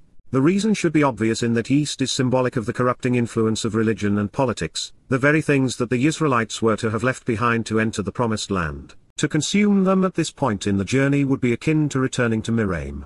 And while the admonition not to eat bread contaminated with the fungus of yeast during Matzah so that we do not forego our opportunity to grow is straightforward and illustrative, understanding carmel is a bit more challenging. God would have no reason to ask us not to eat the fruit of an orchard, as it is typically rendered. But he would have every reason to ask us not to consume carmel from the carum which serve as the basis of carmel and signify, red grapes from the vineyard. You see, all three of Yahowah's salvation metaphors, grain, olives, and grapes must be crushed to make bread, oil, and wine. Yahowah wants us to appreciate what his Son endured to transform us during Chag Matzah. As a result, we are not to eat and crushed red grapes but instead consume them as wine. The wine is, therefore, symbolic of Pesach, the bread is identified with Matzah, and the oil is symbolic of our spiritual birth and subsequent anointing and enlightenment during Bikuwrym. 639 We are asked to forego these things as an enduring witness of etzem, the essential and foundational, the most vital and crucial, the substantive and skeletal, invigorating and life-sustaining ha-yom ha-zeth, day. Thankfully, we have already learned that this foundational day, the most essential during the year, is the first day of the Miqra'ey of Matsah. God's testimony regarding this day makes eternity possible. Consistent with Yahowah's enduring witness and everlasting testimony, we should approach this day in harmony with the Korban, sacrificial offering which was voluntarily given so that we could approach our Elohim, God. The moral of the story is that Yahowah did all of this for us, so that we could be together. Collectively Pesach, Matsah, and Bikuwrym open heaven's door, cleansing us of religious scum so that we can not only come inside, but also be included as part of Yahowah's family. Those who dismiss what Father and Son are offering, and show up without having accepted these benefits, will be shooed away. Not wanting this to occur, God has made this a chukka, clearly communicated and inscribed prescription of what we should do in life to live with Him. It is an engraved recommendation for those who wish to receive a share of the covenant by being cut into the relationship. Like everything Yahowah conveys, His instructions endure olam, forevermore la dawah, throughout our generations and lifetimes. This message is for all time and every age, for our progeny in every situation. Moreover, this is not just for Jews living in Israel back then, but instead bar shel mo Shabbatim, for all of us and our families whenever and wherever we may live. One last thought before we press on. The reference to 640 the Etzim, essential day seems to suggest that we may be right regarding the timing of Bikuwrym, in that it follows the first day of Matsah. The next two statements direct our attention to the timing of Shabat. But since they both reference the Shabbat associated with Chag Matsah, let's review them before we seek to understand whether this is an ordinary Shabbat, as in the seventh day of the week, or if it is addressing the essential essence of Matsah. To begin, while Sapar can be rendered as count, it is indistinguishable in the text from the far more popular Sefer which speaks of written communication. Then you should take this written communication into account, while Sapar, Sefer, you should engage in a census to quantify what has been recorded in writing, focusing on the written content of the book so that you can proclaim and explain, Kal perfect, on your behalf, La atom, as the means to, min, for the purpose of, contemplate the consequence of wavering or delaying, Makarat, pondering the implications of being left behind by hesitating and waiting, or perhaps even considering what comes next. Feminine of Makkah based upon the th suffix, from ma, to ponder the implications of a char, waiting, hesitating, deferring, or delaying resulting in being left behind, on the Shabbat, Ha-Shabbat, the seventh day, the time to observe the promise and celebrate what has been accomplished. From the day min yam, that you arrive, bo-otter, that you come, return, and bring to be included, with, the sheaf of bundled grain, gathered and ready for transport, Omer, for the uplifting wave offering, Ha-Tanyufa, on the move and ready to be elevated, of the perfected, Tamim, of those held completely blameless and innocent, who have become totally unblemished and perfect, unimpaired and no longer 641 liable, demonstrating an accord with the truth and showing integrity, there will be, there exist. 7 Shabbats, Sheba Shabbat out, 7 weeks, i.e. 49 days. Kara, called out, Leviticus 23:15. So, are we counting or are we taking the written word into account, or both? Are we dealing with the day after an unspecified Shabbat or are we contemplating the consequences of wavering and delaying, dithering around and being left behind on the Shabbat of Matsah? And as we know, with a char serving as the verbal root of Makarat, Yahowah appears to be saying that we should not hesitate or waver, be uncertain or vacillate, with regard to Ha-Shabbat, the promises made during these 7 days. Following this next statement, we will review where we have been and then turn our undivided attention to ascertaining the timing of Bikuwrym. Meanwhile into perpetuity, and forevermore, the evidence is provided within the enduring testimony, eternally consider the witness, 2 min, for 1 2, contemplate the consequence of wavering and delaying so as to be left behind, Makarat, pondering the implications of not going by hesitating and waiting, or perhaps even considering what comes next, from ma, to ponder the implications of a char, waiting, hesitating, deferring, or delaying resulting in being left behind, on the 7th Shabbat. Ha-Shabbat Ha-Shabi, the 7th day of promise to observe the oath and celebrate what has been accomplished. You can explain the written accounting, Sapar, Sefer, you should be able to conduct a census to quantify what has been recorded in writing, focusing on the written content of the book so that you can proclaim and explain, Kal perfect, of 50, Jamisim, days, Yamim. Then, Wah, with the renewing and restoring, Jadash, with the affirming and repairing, gift of the 642 sacrificial offering, Minsha, you can approach and present yourself to, Karablah, you can draw near, Yahowah, written as directed by his Torah, teaching regarding his higher existence. Kara, called out, Leviticus 23:16. Yahowah does not want his people to vacillate or waver, neither hesitating nor delaying, when it comes to his Miqra'ey. The last thing God wants is for us to sit on our tukas, Yiddish for bum, and do nothing. especially when we are in a position to accept his generous offer and live forever within his covenant family. If we are reading this correctly, then the written record provides the evidence required to determine what the Shabat represents and how we are to assess the 50 days which follow. And this is important because Pesach and Matsah leading to Bikuwrym serve as the means to our Chadash, renewal and restoration. It is through the gift Father and Son are offering freely for our salvation. Upon concluding his comments on the 7 days of Matsah, Yahowah said, "Indeed when, you arrive and enter, into the land, El-Ha-Erez, realm, which, for the benefit of the relationship, Asher, am giving, Nathan, to you, La-Atam, and, reap its harvest, Kazar-Eth Katsahai, bring, arriving with, Bo-Eth, a sheaf of grain ready for transport, Omer, of the firstfruits, Reshith your harvest, Katsar-Atam, 2, the priest who officiates, Harkohen. Kara 23:10. And he should lift up and wave, Nauf, the sheaf of prepared grain, Eth-Ha-Omer, to approach, the presence of, Hannah, Yahowah, for the purpose, of you being accepted, Ratzon-Atam. As a result, men, contemplate the consequences of vacillating and delaying, pondering the implications of 643 being left behind by hesitating, Makarat, on the Shabat, Ha-Shabat, when the priest, Harkohen, shall raise and wave it, Nauf-Hai. Kara 23:11.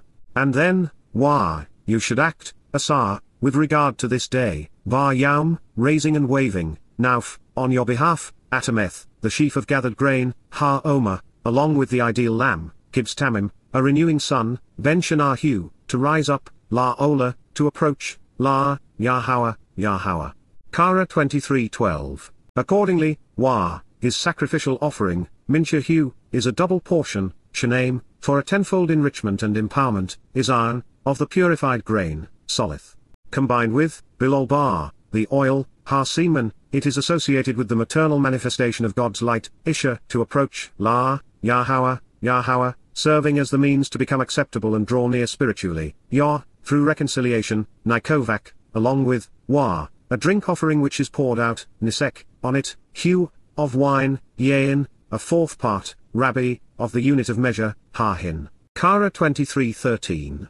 Therefore, you should not eat, Lo-Akal, regular bread that is yeasted, Lechem, which is dishonorable and stunts your potential for growth, leaving you unworthy, Kali, or red grapes from the vineyard, Carmel.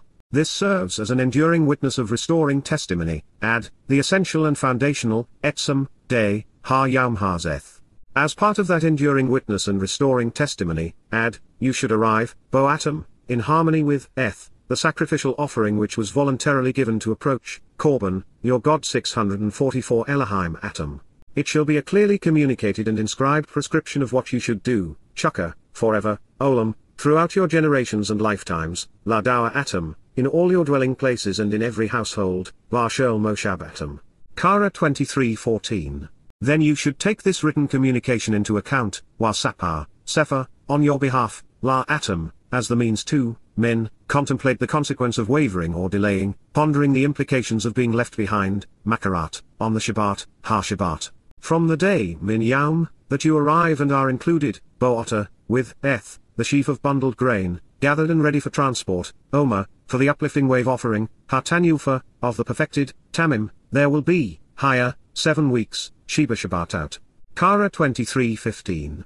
Meanwhile into perpetuity, and forevermore, the evidence is provided within the enduring testimony, 2, Min, contemplate the consequence of wavering so as to be left behind, Makarat, on the 7th Shabat, the days of promise to celebrate what has been accomplished, Ha-Shabat Ha-Shabi.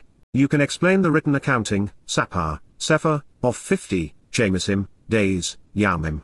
Then, with the renewing and restoring, Chadash, gift of the sacrificial offering, Mincha, you can approach and present yourself to, Karablah, Yahowah.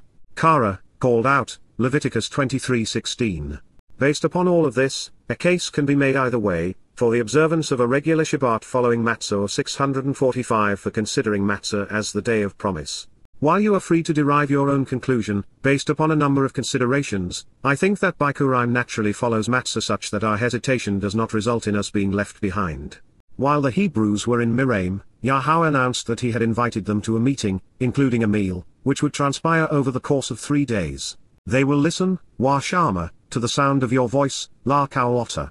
Then you and the elders, Wa'ota Wazarkan, of the children of Israel, Beni Yisrael, will go, to the king, El-Melech, of the crucibles of oppression, Miqra'ey, and say to him, Wa El-Hu, Yahowah, God, Elohim, of the Hebrews, Ibrahim, has scheduled a meeting and invited us to it, Kara al-Anakhu.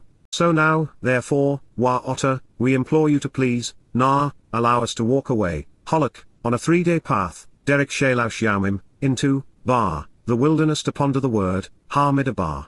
We will prepare a meal, Zebach, to approach, Yahowah, our God, Elohim Anakhu. Shemoth, Exodus 3:18. This reference to a 3-day path to walk to approach Yahowah is repeated with a heightened sense of urgency in Shemoth, Exodus 5:3. Then they replied, the God, Elohim, of the Hebrews, Ibri, has invited us to meet and has called us out, Kara al-Anakhu. Now with a heightened sense of urgency, we want to walk, Holok, on a 3-day path, Derek Shalosh 646 Yam, into pondering the word, Midbar. Then we will prepare an animal for a feast as part of a sacrificial offering, Zabach, to approach, Yahowah, our God, Elohim Anakhu.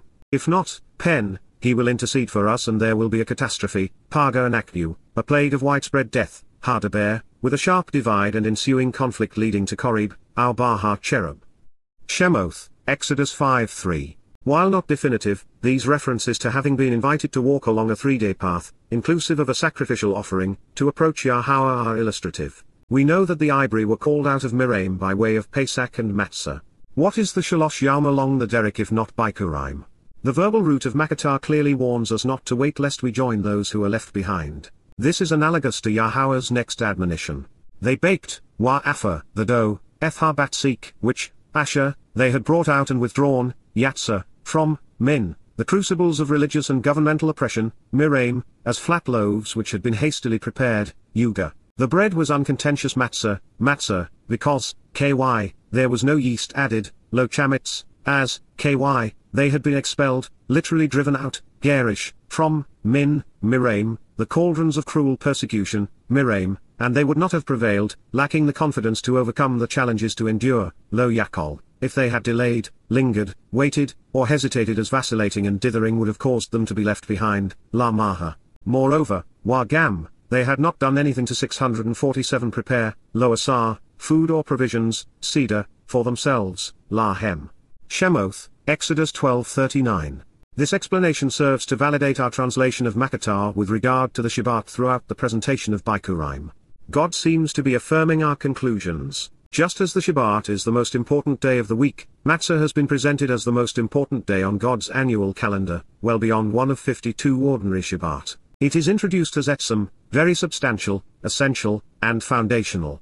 Shemoth 12:41, for all eternity, it is a time to be shimrim, especially alert, holding an evening vigil to be withdrawn from religion and approach Yahowah. Shemoth 12:42, as a result, the children of Israel emerge into the light of the next day as God's firstborn. Affirming that Matsah is the most glorious Shabat, Yahowah's family is encouraged to remember to proclaim the truth about Zakar, this unique day, Eth-ha-Yom ha-Zeh, which, to reveal the benefits of the relationship, and to lead along the correct path to get the most joy out of life. Asher, you were withdrawn and brought out, having been removed, Yatsah, from, Min, the realm, Eres of the religious and political oppressors, Miqra'ey, out of, Min, the house, Baith, of slavery, Ebed, by way, Ky-bar, the resolutely powerful and unyielding, Chazak, hand, Yod, of Yahowah, who delivered you, removing you, Yatsah eth-atom, from this, Min Zeh. Shemoth, Exodus 13:3. Chag Matsah serves to highlight God's foremost advice to his people, walk away from the corrupting and confusing Babel of man. Then trust and rely upon the provision we, as father and son, have provided and become perfected during this celebration of life within the 648 covenant family. Those who do so are brought home commensurate with Yahowah's Shabbat, promise. One thing leads to the other as one statement to the next. And it will be, Wahaya, when, Yahowah, brings you to the land, Bo'ota el Eres of the Canaanite, which, for the benefit of the relationship, Asher, he promised, Shaba, your fathers, La Abota, to give to you, La Nathan Laota, a land flowing with milk and honey, Erezu Shalabwa Dabash, then you should expend the considerable energy and intensity to serve, Bad, doing this work, Boda Joth, in this time of renewal, Baha Hadesh Hazeh. Shemoth, Exodus 13:5. What is more Bikuwrym than being brought into the promised land? And what is more Shabat than the Shabbah, promise which lies at its heart? But should that be insufficient to convince us that Matsah is the ultimate expression of the Shabat, Yahowah adds fuel to the fire. 7. Shabbah, days, Yom, you should consistently consume, Akal, unyeasted bread, Matsah. And on, the seventh day, Baha Yom HaShabi, celebrate a festival feast, Shag, to approach, Yahowah. Shemoth, Exodus 13:6. Matsah is an amalgamation and commemoration of everything the Shabbat represents. It is a Chag, celebration of the Shabbah, promise of Shabbah, 7 for 7 days. So, let's do as Yahowah requested. Tell conspicuously and in a straightforward manner, Nagad, your children, La Benota, about this specific and unique day, Baha Yom HaHu, saying, La Ma, for the sake of the participants who benefit from this occasion, Va'ud Yahowah, engaged to do this for me, Asar La Eni, when 649 Bar Eni, came out and was removed, Yatsah, from, Min, the crucibles of religious and political oppression, Miqra'ey. Shemoth, Exodus 13:8. Matsah is, therefore, the day we are encouraged to reflect upon the work God is doing on our behalf. It celebrates our departure from human religious and political schemes and our journey home. As a result, the rabbinical mandate to obscure Matsah and Bikuwrym beneath a 7-day observance of Pesach is criminal, further establishing Matsah as the ultimate expression of the Shabat. And it shall exist, Wahaya, on your behalf, La Otter, as, La, an awe-inspiring sign to communicate an essential truth, oath, for, Al, your influence and actions, your ability to make a difference, Yod Otter, and, Wah, it represents a memorial reminder and commemoration for retrospection, depicting a record worth recalling, La Zikaron, a maxim, proverb, symbol, and inheritance right, for comprehension between, Bayan, your eyes, providing an observant witness with a sense of perspective, Ein Otter. The purpose is so that, Laman, the Torah, teaching and guidance, Towrah of Yahowah, may exist, higher, in your mouth and thus in your speech, Bar Peotter. Indeed, because, Ky, the powerful, strong and resolute, Chazak, hand, Yod, of Yahowah, brought you out, removing and delivering you, Yatsah, from, Min, the oppressive nature of religion and politics, Miqra'ey. Shemoth, Exodus 13:9. Since Yahowah's Torah and the rabbinical Talmud are incongruous in this regard, who do you suppose is right? And with this question so easily answered, why, to such an overwhelming extent, do Jews listen to rabbis over 650 Yahowah? We are to celebrate Matzah as we should observe the Shabbat. And this makes the Sabbath actionable rather than the most restrictive of days. Therefore, closely examine, carefully consider, and observe, Shema, this clearly communicated written prescription of what you should do in life to live, Chukka, drawing near during this eternal witness to the appointed meeting time, Joth La Mow'ed, 4, Min, days upon days and forevermore, Yamim. Shemoth, Exodus 13:10. It is the day of days that takes us away from religion and politics and brings us home and thus to Bikuwrym. Matsah is a Mow'ed, appointed meeting to observe the eternal testimony regarding the restoring witness. It is not only too important to forego, the consequence of ignoring Matsah is eternal separation from Yahowah along with all of those who remain corrupted by the fungus of religion and politics. And should you want to see what that is like, consider the vitriol and divisiveness in Israel today, over trying to make the judiciary accountable. Without interruption or intermission, we read, and, it shall come to exist, higher, that when, Yahowah, brings you to, Boata El, the land, Eres of the Canaanite, it will be according to, Ka Asher, his sworn oath and promise, Shabbah to you, La Otter, and to your fathers, Wa La Ab Otter, giving, Wa Nathan, her to you, Hi La Otter. Shemoth, Exodus 13:11. Shabbah is the basis of Shabbat. It speaks of God's promise to his children. Shabbah is also indistinguishable from 7, which represents the number of Modim along the path home. 651 affirming that unyeasted bread leads directly to firstborn children, Yahowah reveals. So therefore, you should continue along this linear path to gain possession while being led along the way regarding, everything, Shirl, which is firstborn, Peter, of the womb of the mother, and which is compassionate, loving, and merciful, to approach, La, Yahowah. This includes, every firstborn, Shirl Peter, offspring, Sheger, of your domestic animals, Behema, which exists as your way of remembering, Asher Hayala Otahazakar, to approach, La, Yahowah, Yahowah. Every firstborn, Wa Shirl Peter, donkey, representing the most stubborn, troubled, and burdensome individuals, Chamor, you should redeem and save, Pordor, along with, Wa, a lamb, the most well-natured, say, every firstborn child, Wa Shirl Bekuwrym, among the sons, Barben, of man, Adam, you should redeem, deliver, and restore, Otter Pordor. Shemoth, Exodus 13:12-13. Since it was worth Yahowah's time to explain this to us in anticipation that we would understand the purpose and timing of these 3 days, let's continue to consider his explanations. So, Wa, when it occurs, Haya Ky, that your child, Ben Otter, asks, shall, in the future, Maha, saying, La Ma, what is, Ma, this about, Joth? Say, Wa Ma, to him or her, Elhu, by, Ba, the Chozik Yod, capable and bold, powerful and valiant hand, Chozik Yod, of Yahowah, we were brought out, as he withdrew, removed, and delivered us, Yatsa Nakdu, away from, Min, religious and political oppression, Miqra'ey, and out of, Min, the house, Baith, of slavery where we were forced to work for others, Ebed. Shemoth, Exodus 13:14.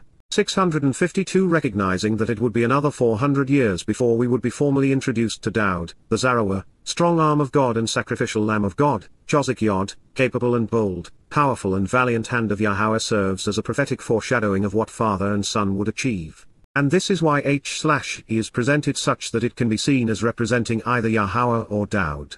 Similarly, the repeated references to firstborn are indicative of the fact that Yahowah's firstborn, Dowd, would work with him to advance the intent of the Modim, then reinforcing the life or death consequence which results from our choices regarding celebrating Pesach and Matsah leading to Bikuwrym, God reveals. And, Wa, when, Ky, the flea that was Pharaoh was, Haya, fiercely stubborn and cruel, harshly refusing, Kasha, to release us and set us free, La Shalakanaknu, Yahowah, took the lives of, Harag, all, Shirl, the firstborn males, Bekuwrym, in, Ba, the land, Eres of the religious and political oppressors, Miqra'ey, from, Min, the firstborn, Bekuwrym, of man, Adam, 2, Wa-ad, firstborn livestock, Bekuwrym Behema.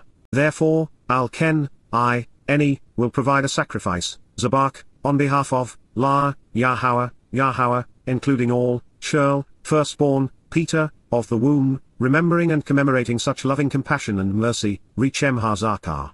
Accordingly, Wa, all of my firstborn sons, Shirl Bekuwrym ben Eni, I will redeem, Pordor. Shemoth, Exodus 13:15.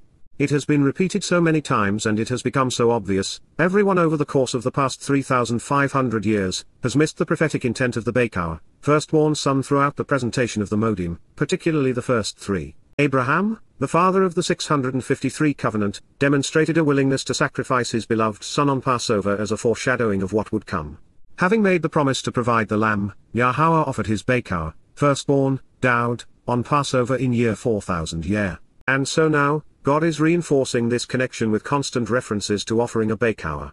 If this was still insufficient to convince us that the Miqra'ey of Matsah is the living embodiment of the Shabat, Yahowah, in the midst of his discussion regarding the transition from Matsah to Bikuwrym, revealed, 6 years, Wa Shesh Shana, you should sow, Zerah, your land, Eth Eres Otter, and gather in, Wa Asaph, the produce, Eth Tabuah, thereof, High, Shemoth, 23:10. But on the 7th, Wa Ha Shabi, you should allow it to fall and lie fallow, freeing it, Shemot High, scattering and dispersing it for the purpose of future renewal, Wa Natash High, so those in need who are willing to capitalize upon the opportunity and take responsibility, Ebiaun, among your people, Wa Motter, may eat and be nourished, Wa Kal. Moreover, Wa, leave the remainder, Yether, so that other living creatures, Chea, of the open fields and countryside, Sardeh, may feed on it, Akalhem. Do the same, Asar-Ken, with your vineyards and olive groves, La Karem Otter La Zaith Otter. Shemoth, 23:11. 6 days, Sheshyam, you should engage and do, Asar, your work, accomplishing whatever you prefer, Marseh Otter, and on the 7th, the day of promise, Wa Baha Yaum Ha Shabi, you should celebrate the Shabbat, actively engaging in the promise of 7, Shabbath, so that, Laman, those tasked with carrying your burdens and your means of production, Sur Otter wa Chamor Otter, may have a break, becoming 654 spiritually refreshed and restored, Nuvak. Then the children of your workers, Benamar Otter, and visitors from different cultures and ethnicities without the inherited rights, Wahajur, may take a breather and be refreshed, Napash. Shemoth 23:12. In all things, Wabar Shurl, that benefit the relationship which, Asher, I have shared, Amar, with you, El Atom, be observant, Shema. Therefore, do not bring to mind by proclaiming in a memorable way, while Lo Zakar, the names, Shem, of other, Acre, gods, Elohim, neither let them be heard, Lo Shama, on your mouth, Al Peyotter. Shemoth 23:13. 3. Shalaush, times you should be on your feet, regal, during the festival feasts, Shagag, to approach me, La Eni, each year, Bar Ha-Shana. Shemoth 23:14. Matsah is as much about observing the Shabat as is the seventh day. The Chag, celebration, Shag, of Matsah, unyeasted bread, Ha-Matsah, you should observe, closely examine and carefully consider, Shema. 7 days, Sheba Yaum, you should actually and consistently eat bread without the embittering fungus and contentious nature of yeast, Matsah.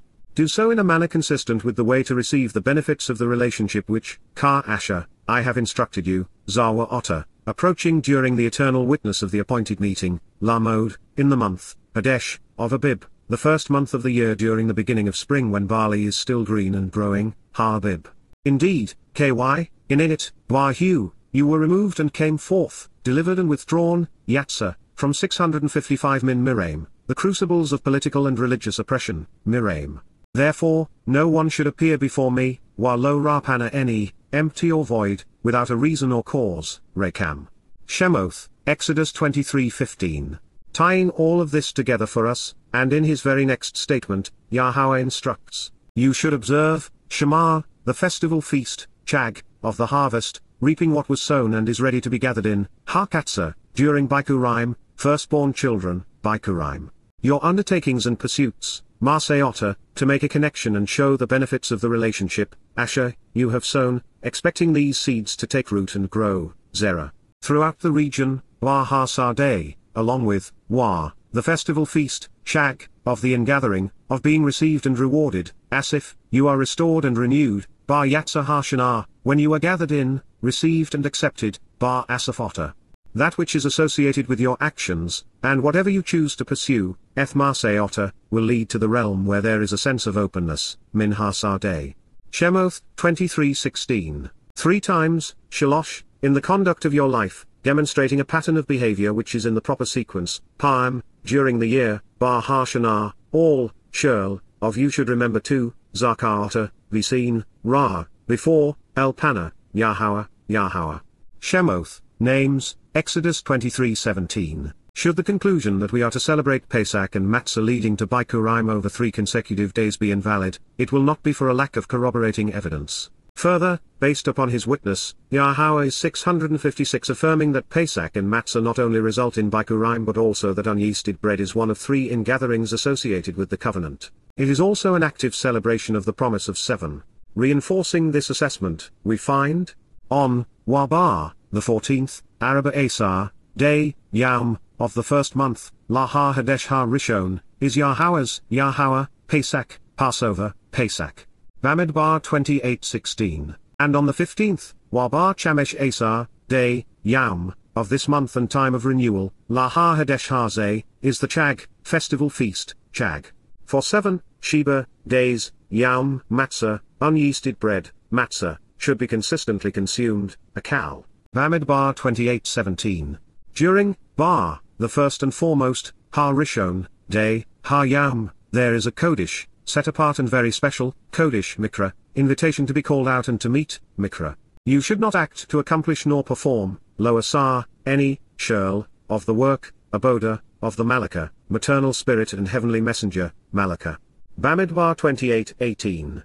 Come near and draw closer to, Karab, the feminine manifestation of the fiery light, Isha, Isha, to rise up, Ola, to approach, La, Yahowah, Yahowah. There should be for you all, Hayala Atom, 2, Shanaim, young bulls to thrive and be productive, Ben Pa, to encourage being perceptive, contemplative, and discerning, seeking out and considering the available information and then responding appropriately, Bakar, and 1 lamb, the capable and protective leader of the flock representing the framework of the doorway, Wa as well as, Wa, 7 to 657 affirm the promise, Sheba, male adolescent, Ben, lambs to overcome being controlled and subjugated. Kids, each a year old, Shana, perfect, without defect, to completely fulfill the promise to purify, Tamim.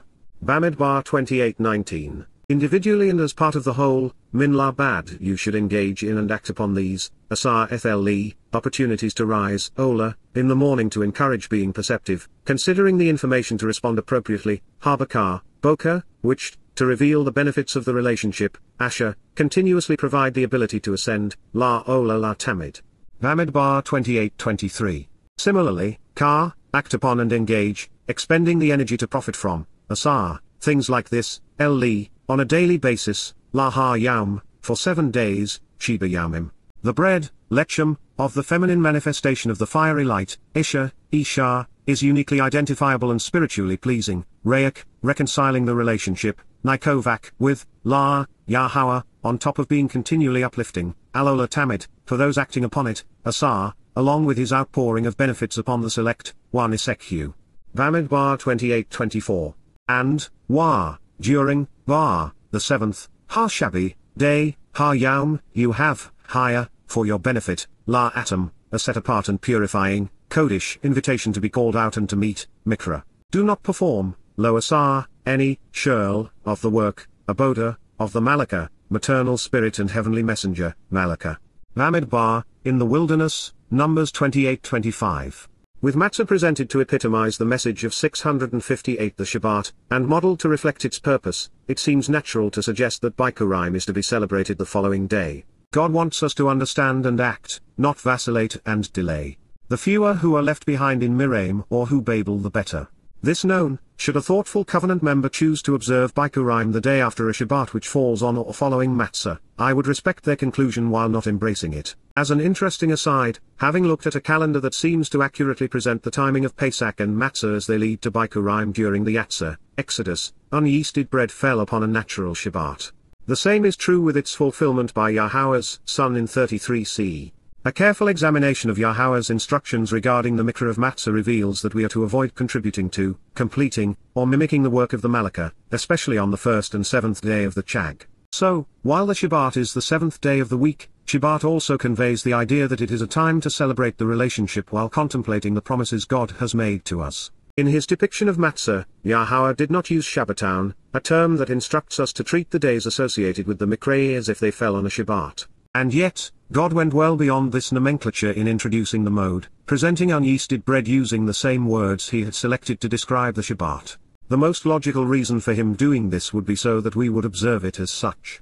And therefore, the Shabat being addressed relative to the timing of Bikuwrym is the first day of Matsah. By the same token, Yahowah presented Bikuwrym under the umbrella of the Mow'ed Miqra'ey without 659 explicitly labeling it either. Accordingly, I think that God wants us to perceive firstborn children in concert with Chag Matsah, which also includes Pesach. Consistent with the Min Makarat HaShabbat reference, for those who act without hesitation or vacillation and enthusiastically embrace Yahowah's promise, firstborn children is the result of observing Passover and unyeasted bread. It is proof of their attendance which they are bringing with them so as not to arrive empty-handed. We are to wave the sheath of grain the day after our debts are resolved on Matsah in recognition of Yahowah's promise to purify and perfect us. Woven into the language of Revelation, we find that the root of Shabat is Shaba, which is a sworn oath and promise. The most important of these are fulfilled during the 7 days of the Mow'ed Miqra'ey. Collectively, they remove us from the world of men and bring us to the home of God. Reinforcing this thought, Shebeth, which is comprised of the same 3 Hebrew letters as Shabat, describes the place where one lives. And that is the objective of this story. Bikuwrym is what occurs when we celebrate Pesach and Matsah. Moments ago, we reviewed the Bamidbar, Numbers 28:16-25 presentation of the invitations to be called out and meat of Passover and unyeasted bread resulting in firstborn children. That particular discussion leads directly to Bikuwrym in the 26th statement, as if presenting the work accomplished by the Malakah during Matsah. Here as elsewhere, the connection between Bikuwrym 660 and Shabat is 7 weeks, making it 50 days from Matsah. These meetings with God work together because they are part of the same plan, successive steps along the way. In context, the introduction to Bikuwrym reads, similarly, ka, act and engage, expending the energy to profit from, asar, things like this, Li, on a daily basis, La Ha Yaum, for 7 days, Sheba Yaumim. The bread, lechem, of the feminine manifestation of the fiery light, Isha, is uniquely identifiable and spiritually pleasing, Re'ek, reconciling the relationship, Nikovak, with, La, Yahowah, uplifting, Alola Tamid, those acting upon it, Asar, along with his outpouring of benefits upon the select, Wa Nisekhu. Bamidbar 28-24. And, Wa, during, Bar, the 7th, Ha Shabi, day, Ha Yaum, you have, Haya for your benefit, La Atom, a set apart, Kodesh invitation to be called out and to meet, Miqra'ey.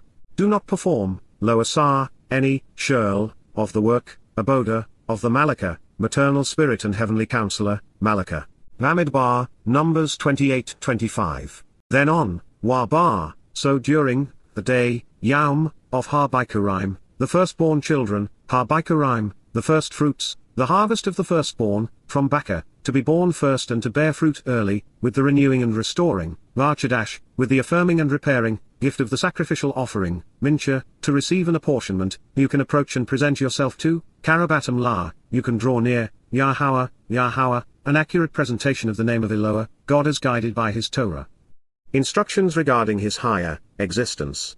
During, Bar, Shabuah, the promise of 661 Shabuah, the Shabat of weeks, the feminine form of Shaba, to promise and Sheba, 7 along with Saba, to abundantly satisfy, there is, higher, a set apart, Kodesh, there is a special and unique, cleansing and purifying, invitation to be called out and meet, Miqra'ey, a summons to read and recite about being known by name and welcomed, on your behalf, La Atom, concerning you.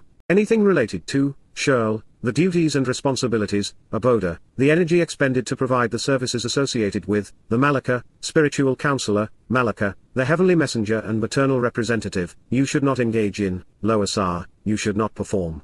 Bamidbar, in the wilderness, Numbers 28-26. Once again, there is no mention of an intermission, no delay of up to a week, between Matsah and Bikuwrym. Yahowah transition from one to the next. And once again, Bikuwrym is cast as the day we can cash in on God's gift to restore our souls, reinvigorating the relationship.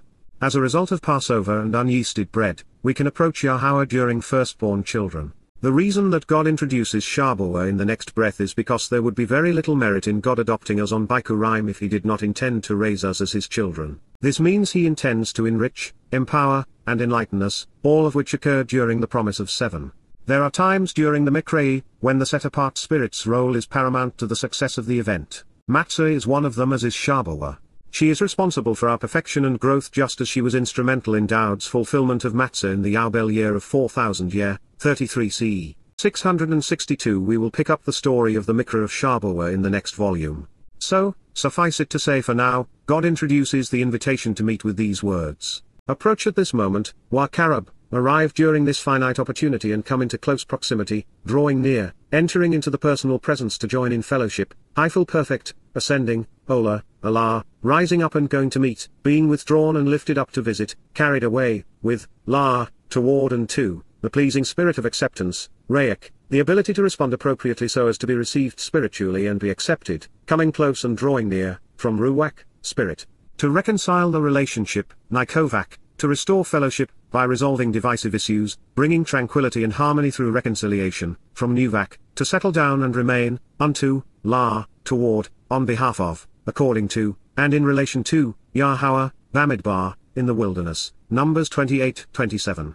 Marvelous, a fitting depiction of where we have come and what God has done for us along the way.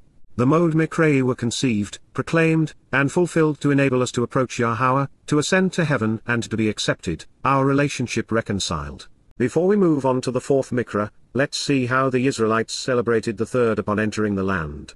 For them, it was a time of thanksgiving for God's provision. Then it came to be, Wahaya, that, to show the way to be consistent with the relationship and derive its benefits, Ka Asher, the entirety of those who had been 663 estranged, Shirl Hagawi, all of the people within the group, the entire confluence of isolated and alienated individuals, were considered properly prepared, Tamam, had completed what was required to be perfected, Kal perfect, through, La, circumcision, Mow'ed, by being circumcised, cutting off that which was offensive.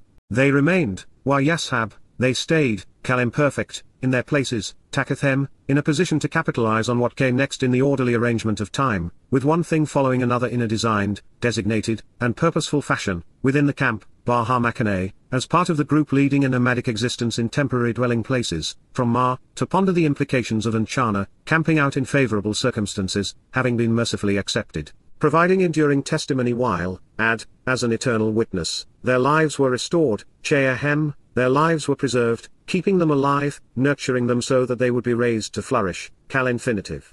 Yahusha, Yahowah liberates and saves, Joshua 5:8. The Miqra'ey higher, exist to Asher, show the way to the benefits of the relationship Yahowah is offering. These Mow'ed are even capable of transforming Gawi, such that they become Yisrael. We know this because the individuals in question on this day were Jacob's descendants, and yet, they were considered estranged, as Gawi, because many had not been previously circumcised. Without circumcision, they would not have been able to engage in the covenant, participate in Passover, or enter heaven. It is an absolute, and unequivocal requirement. Circumcision was considered necessary for participation and, thus, inclusion within the covenant family. Once it was done, the beneficiaries were tamam, properly prepared and ready to be perfected. Soon 664 thereafter, and as a result of observing Pesach, Matsah, and Bikuwrym, Cheahem, their lives were restored. God, Himself, would raise them, keep and preserve them, assuring that they would flourish in His presence. This is the enduring and restoring testimony of the Torah. It is the reason we are here examining God's testimony. Should you be curious, the reason many, if not most, of the Israelites were not circumcised during the preceding 40 years, is the same reason that they had spent 40 years wandering around in the wilderness. They had not listened to Yahowah, and had neglected His instructions. Still mired in Miraim, they were not welcome in Yahowah's home. Time would keep them at bay during their mortal existence, while remaining uncircumcised would keep them out of heaven eternally. Yahowah had dried up the Jordan River, allowing the Israelites to walk into the promised land. Still on the shore? Then, Yahowah, a transliteration of, our Eloah, God as directed in His Torah, teaching regarding His higher existence, said, Amar, answered and spoke, 2, Yahusha, Yahowah delivers, liberates, and saves, errantly transliterated Joshua, from Yahowah and Yasha, to rescue, free, and protect, scribed. This day, today, I have removed and rolled away, Galal, I have taken away such that it no longer exists, the contempt and disgrace and the insulting slurs, Chafa, the lowly status, scorn, and shame, the stain and stigma, harmful insults and rebuke, the blame and reprimand, the reproach and disapproved status, the blasphemy and defiance, of the crucibles of religious and political oppression, Miraim, of the cauldrons of governmental, military, economic, and 665 conspiratorial coercion and cruelty, where the people were confined, restricted, and persecuted, plural of Matsah, to be treated as a foe and besieged during a time of testing and tribulation, from Towrah, to be bound and constrained by an adversary, besieged and assaulted, as if in a concentration camp, by those showing great hostility, from upon you, min al atom. And so, therefore, the name, Shem, the proper designation, of this place, Makam Ha-Hu, of this location to take a stand, this upright abode and home where one rises, is affirmed, and is validated, from Ma, to consider Qum, rising up, taking a stand, being confirmed and established is called, Kara is summoned, read, and recited, designated and distinguished, proclaimed and announced as, Gilgal, the place of rolling away, as an enduring witness, to convey eternal testimony, of this day, Ha-Yom Ha-Zeh. Yahusha, Yahowah saves, Joshua 5:9. With these words, we gain a better understanding of Mow'ed, of Miraim, and of Pesach. By cutting off the foreskin, these Israelites had the chafa, stain, shame, and stigma of Miraim removed. Further, Miraim is being exposed and condemned as contemptible and disgraceful, insulting and reprehensible, blasphemous and defiant. This was both a declarative statement, and a prophetic announcement. After 400 years of living as refugees, with 80 of those as slaves, and then after 40 years of taunting and insulting their liberator and God during their wilderness wanderings, the children of Israel were now free, standing upright in the promised land. Just as the Jordan River was refreshed and rolled past them, centuries of reproach flowed into the Dead Sea. It was a new beginning. Relationally, our new beginning commenced when 666 Dowd fulfilled the first 4 Modim in year 4000 year. Yahowah had systematically laid out the intent of the invitations to meet, explaining their purpose, such that when the Zarawah enabled their promise, we knew what to expect. And all of this took place before an escarpment cut into the summit of Moriah, whose name was derived from Gilgal. This is where Father and Son rolled away the reproach from all who would capitalize upon the covenant and the Miqra'ey, which make its benefits possible. In the most ancient of the Hebrew scripts, Gilgal was written, with the representing both a foot and the direction a person is walking, and the symbolizing a shepherd. Reading from right to left, we see the foot walking away from the shepherd's guidance and protection. The second foot is walking away from one shepherd and away from the other. This is symbolic of what would occur in this place. The Israelites would take their first steps away from Moses, the shepherd who had led them across the wilderness at this point of the journey. Then walking to the shepherd, the Israelites celebrated their first complete Chag Matsah in the land at Gilgal. Walking in both directions, the children of Israel would have a contentious relationship with the prophets who dwelt there, Eliah, Elisha, and Shamuel. In a horrific misstep, it was in Gilgal where Shaul, the people's ill-advised choice as king, erred twice before Shamuel turned away from him and anointed Daud. As we will discover as we tread ever deeper into the Word of God, there are three potential outcomes for human souls. The Nepesh of those who walk away from God will cease to exist. The Nepesh of those who encourage others to walk away from God are destined for Shaul. And the Nepesh of those who walk toward Yahowah along the path 667 he has provided through the Miqra'ey will live in Shamaim. But there is even more to the prophecy of Gilgal.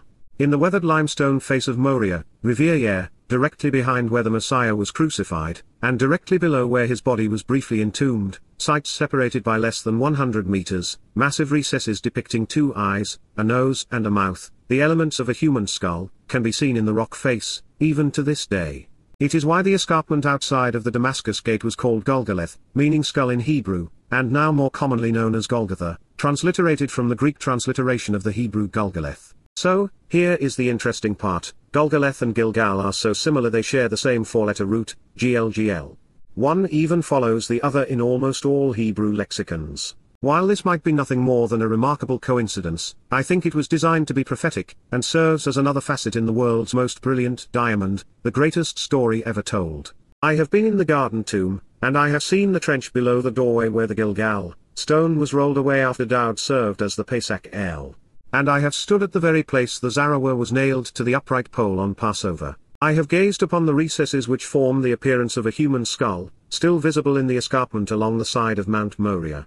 By having done so, I have walked directly over the Ark of the Covenant, still protected in Yirmiyah's, Jeremiah's grotto, still containing the 10 statements Yahowah chiseled in stone, still embracing the original copy of the Torah, all guarded by one of God's messengers, just 7 yards below my feet. And I hope to be there on the day one of Yahowah's Malach lifts it from the earth to 668 protest the imposition of religious edicts and political laws in opposition to the Torah. To put this in perspective, the Damascus gate is 600 steps northwest of the temple as it stood the day Daud fulfilled Passover, while his soul, carried by the set-apart spirit to Shaul, delivered on the promises of unyeasted bread leading to firstborn children. And while Golgotha is another 200 strides north-northeast of the Damascus gate, in a direct line of sight, the most important place on earth is exactly 700 steps northwest of where the temple once stood, rising exactly 777 meters above sea level. The temporary tomb in which the lamb's beaten body was laid before being incinerated is but a stone's throw away, west by northwest, on the summit of Mount Moriah. The reason I share this is that walking, and thus the length of the human stride, is an essential part of the covenant. And based upon his design, everything, right down to the smallest details, appears to be multiples of 7. Returning to the scene of the first celebration of the Miqra'ey of Bikuwrym in the Promised Land, the Gilgal encampment was located just 15 miles, 24 kilometers, due east of today's Jerusalem, at what is now the beginning of Route 1 in Israel. The Mount of Olives loomed on the western horizon, with Mount Moriah slightly to the left, and a half-mile beyond. At the point they crossed the Jordan River, they would have been a few miles north of the Dead Sea, putting them approximately 1,350 feet below sea level. The Mount of Olives and Mount Moriah to their west still rise above an 800-meter contour line, making them 2,650 feet above sea level, which would have been exactly 4,000 feet above the Gilgal camp. They had endured 400 years living in a land that was not their own, and 40 years of wilderness wanderings, and now they were 4,000 feet below the site where the Miqra'ey's ultimate promises would be fulfilled.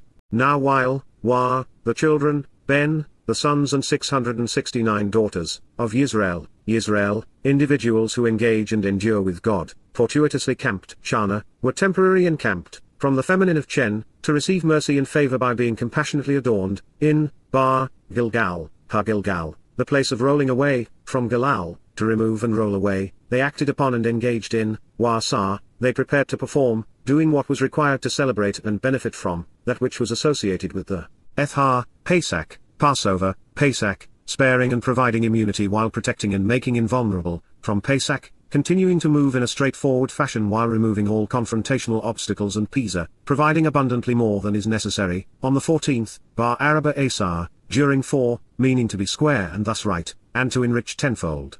Thus in the 14th day, Yom, of the month, Lahar Hadesh, of the time of renewal and restoration, at twilight, Bahar Arab, sunset, in the evening during a weaving together of the fabric of time as light fades to darkness, on the desert plateau, assured, Bar Arabah, confidently within favorable circumstances as a result of the promises contained in the message and guarantees provided in the wasteland, of Yahchow, of the moon and month.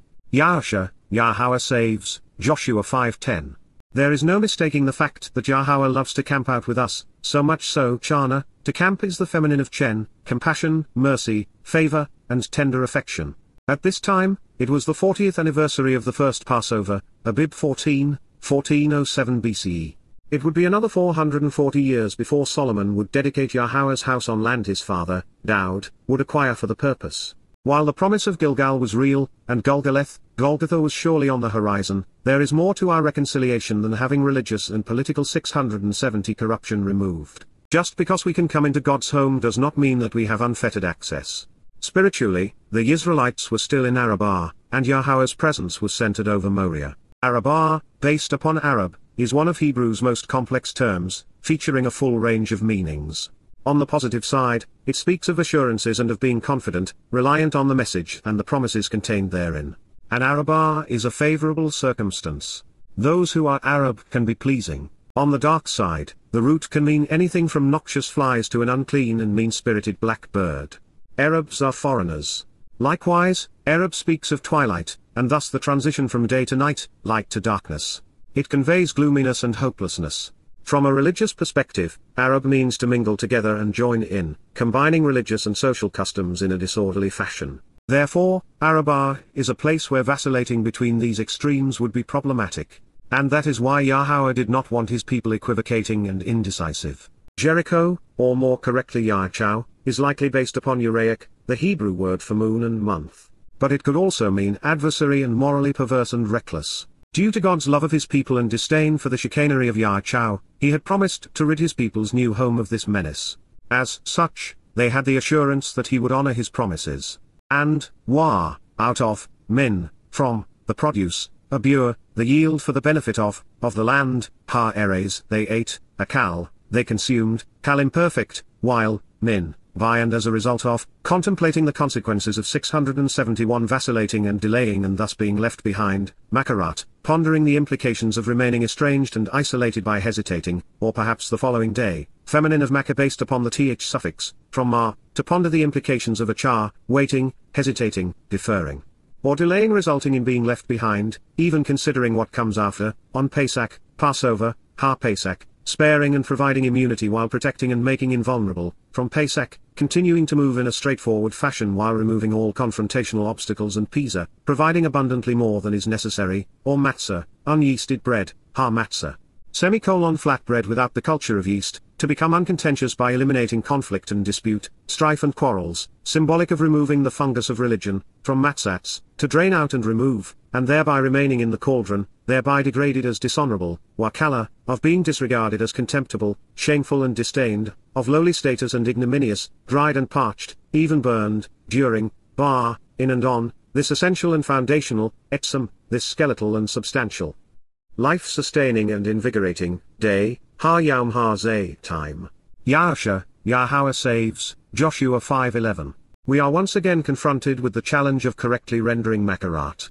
Should it be conveyed as the next day, even though there is no reference to day in the term, or should we look to its composition for elucidation, recognizing that its root, maka, is a compound of ma, to ponder the implications of achar, hesitating and vacillating which results in being left behind.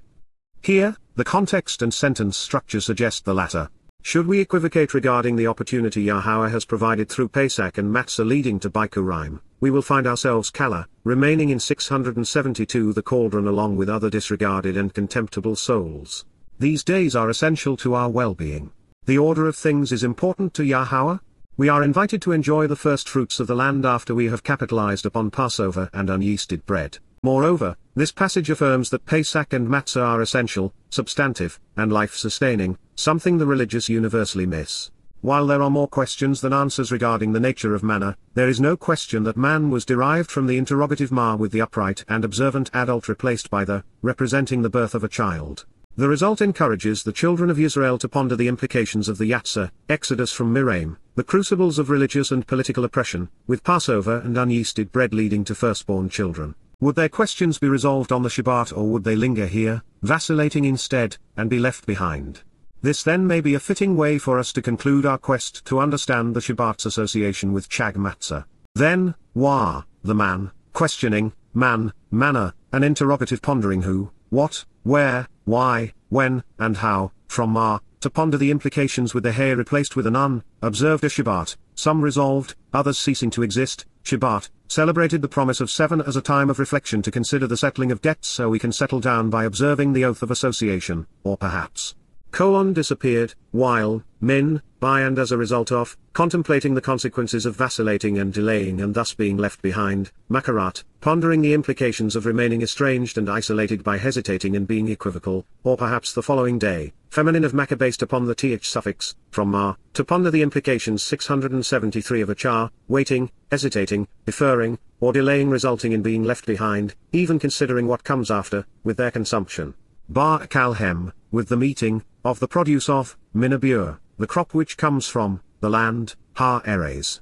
And the children, Wala Ben, sons and daughters, of Yisrael, individuals who engage and endure with God, were no longer, lo higher ode, man, questioning, man, manna, an interrogative pondering who, what, where, why, when, and how, from ma, to ponder the implications.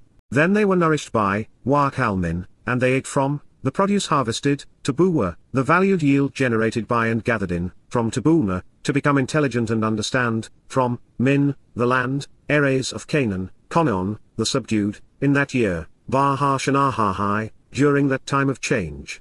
Yahowah saves, Joshua 5:12. The timing was just as God had planned. The children of Israel celebrated Passover on the appointed day, the 14th of Abib, followed by the Feast of Unyeasted Bread. Then for the first time, they were nourished by the grain of the promised land. There would be no questions left unanswered, no promises left unfulfilled, no problems left unresolved.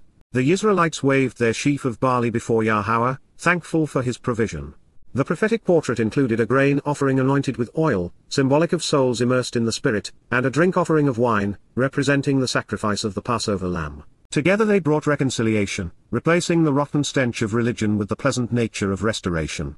The chosen people had finally come home.